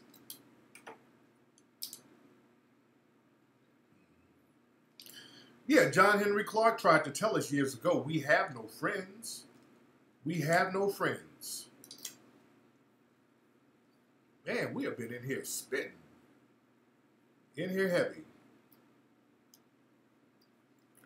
Yeah, it's been a very interesting night. Well, even with the callers, man. Real funny shit. Real funny stuff with the callers. But anyway, family, y'all look below. Y'all see below? Y'all see below? Look below. If y'all watching this live, look below. Right now, y'all need to do 4 things. Let's look below. This is what y'all need to do. Number 1, contribute to the Melanoid Ministry so we can do good things in the community, as we always do. We got to have that war chest going 24 hours, 7 days a week, 365 days in a year. We always got to have that going on because we never know when we need an emergency, and that's what the melanoidnation.org is for. It's very important. We do a lot of good stuff behind the scenes. I'm doing more stuff. Shout out, we did a lot of good stuff with Melanoid Nation in Africa, over there in Zimbabwe. I'm going to be doing some more stuff with the farmers over there. Also, if you see below, you see the link to 1804movie.com.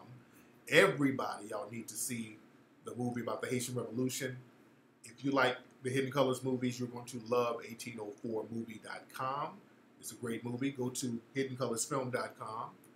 Also, below you see the Mink Slide shirts. Everybody need to get your Mink Slide t-shirts and rock your shirts for the summer in anticipation for the album. You dig? Minkslide.com. All right. We're about to be out, family. Y'all follow me on Instagram at Tariq Elite. Yes, y'all got to keep supporting. And with the Melanoid Ministries, that has to be an ongoing thing because there's so many things that pop up in the community that we try to be right there for. You know what I'm saying? I don't like to give up too much information because a lot of stuff we need to start doing in a covert manner. We need to start being more covert. I really hate announcing things before we do it. I like to talk about things after it's done. You understand? So we need that constant war chest popping off. We really need that going on. You understand? Because people always ask, how can we help this situation? That's something that should be done on a regular basis. Because I notice with these people in the dominant society, well, they get money just overnight for little shit. Because the white supremacists, they understand how to chip in a little to create that economic base to get things done. You understand? Oh yeah, we're going to talk about the Black Seminoles of Florida. We're definitely going to talk about that. Also, I'm gonna break down the connection between white supremacy and Satanism. We're gonna go real deep in Hidden Colors 5, by the way. We're gonna go real deep in there. Yes. Yes, I'm always accepting the Macish instrumentals for the show. Yeah, I really hate announcing a lot of shit, before we do it. You know what I'm saying? That's why I'm going to get a Facebook group, a real private Facebook group so that the 300 can really talk. I'm still going to do that. Y'all hit me up and let me know the best way to do that. And the best way to screen people. Because everybody has a Facebook page. But I want to have like a private group that's very exclusive. And I need some ideas on how to screen people so that we can have our little think tank in there, our little conversations, and we can get a lot of stuff. We can talk about a lot of stuff on the low. Yeah, so we're still hiring Melanoid Nation writers too. You dig?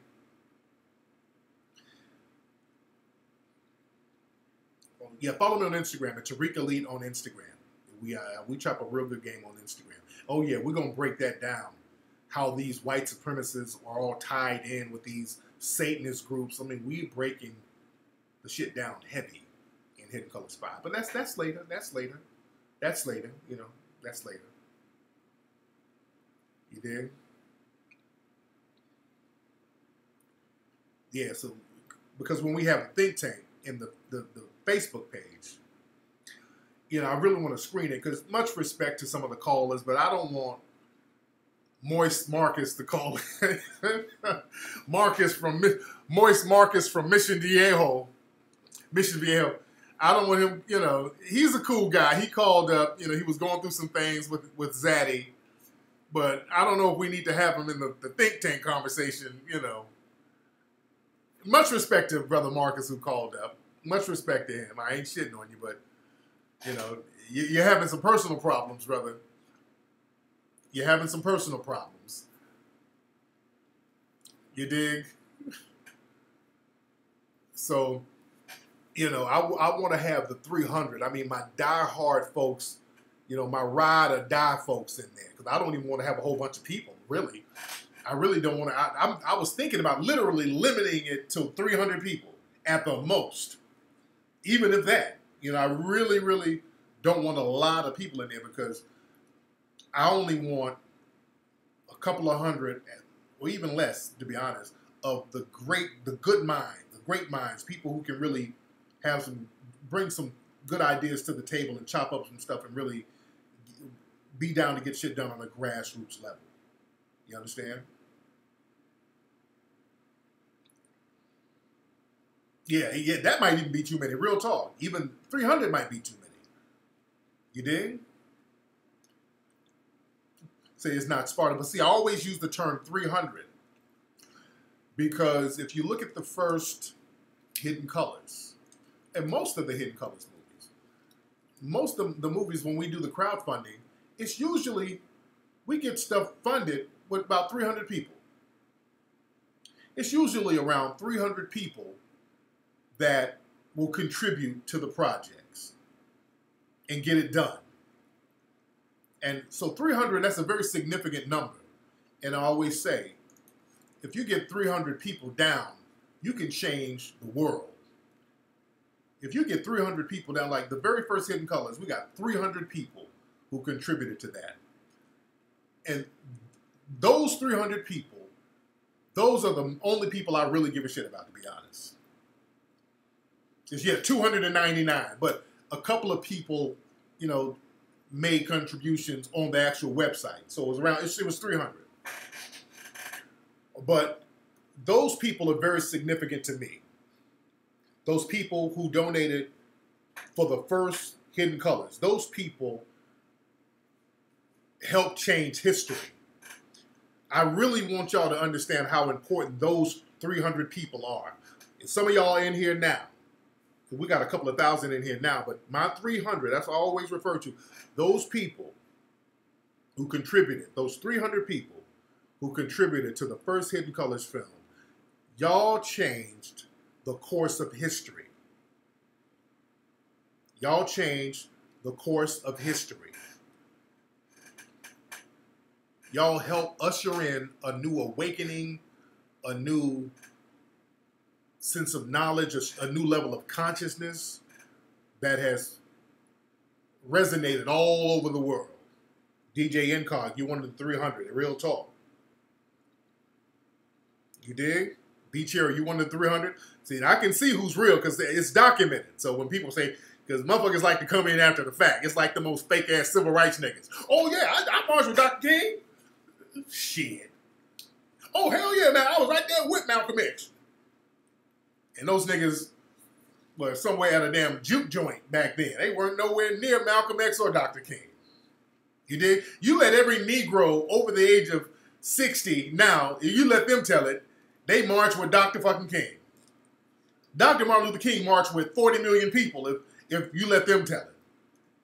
Oh, Dr. King, man, I was right out there. I was right there in Selma. Man, I still got the shoes I wore in Selma.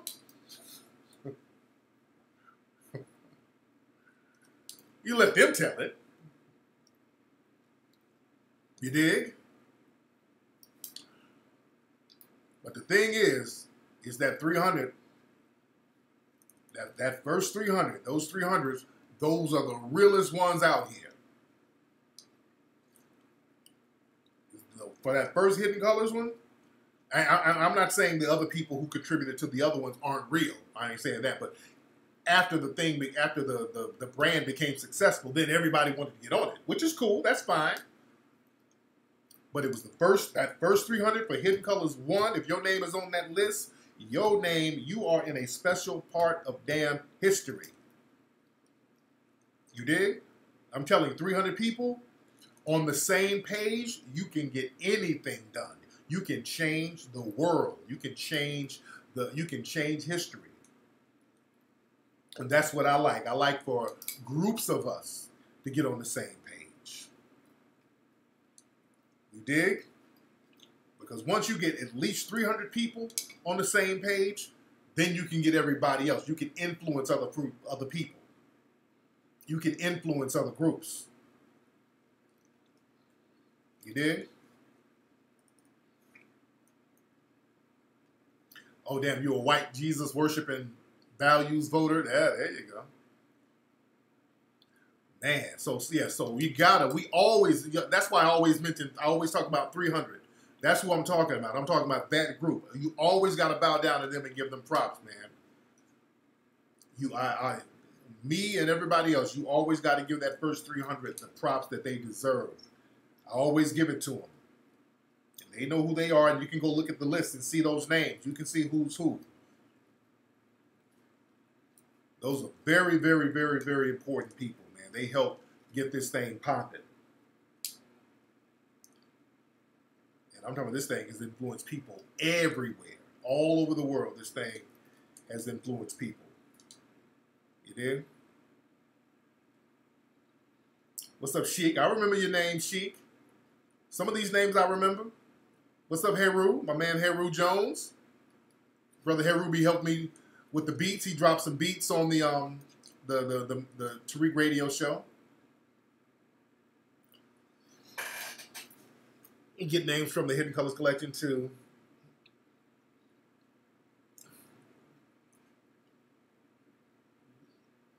Man. But I'm gonna let everybody know when the Hidden Colors 5 thing is coming. You know, that's highly anticipated, but I gotta take my time with that one. But anyway, man, let me get up out of here. Yeah, y'all believe. Yeah, that's the thing. Because nobody knew what it was going to be about. Because y'all, that 300 got on it, that inspired me to do a real good job of doing the movie. Because I said, okay, look, we're going to do this Kickstarter thing. Kickstarter was new. And then when the 300 folks put the money on it, I'm like, oh, shit. Okay, they came through. Because I didn't know if people were going to come through or not. Because Kickstarter was new. I'm like, okay, look, if we help raise this money, I'll do this movie. I get this thing popping. And they did it. So I'm like, okay. They were like, okay, we did it. Now, what's your move? So that made me step my shit up. I'm like, well, shit, okay, they did it. All right. Yeah, we even sat up here on the chat room on my Ustream show. We talked about it. We sat up and talked about what should be in it. We were brainstorming on the name, all that stuff. There was a white lady mad because Obama follows me on Twitter. A lot of people follow me on Twitter. You dig?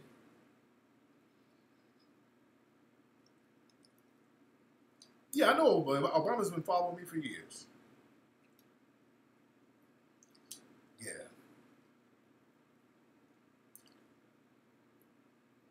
Yeah, I did want to go to Detroit, but, we had already been to a number of cities, so we had to come on back. But anyway, y'all, let me get up out of here, man. All right, y'all, I'm going to be here for 4 fucking hours talking to y'all ass. Let me go in here with Mama Peanut and see what's up with my babies. All right, y'all, it's been real. Y'all follow me on Instagram at Tariq Elite. I'm going to holler. Peace.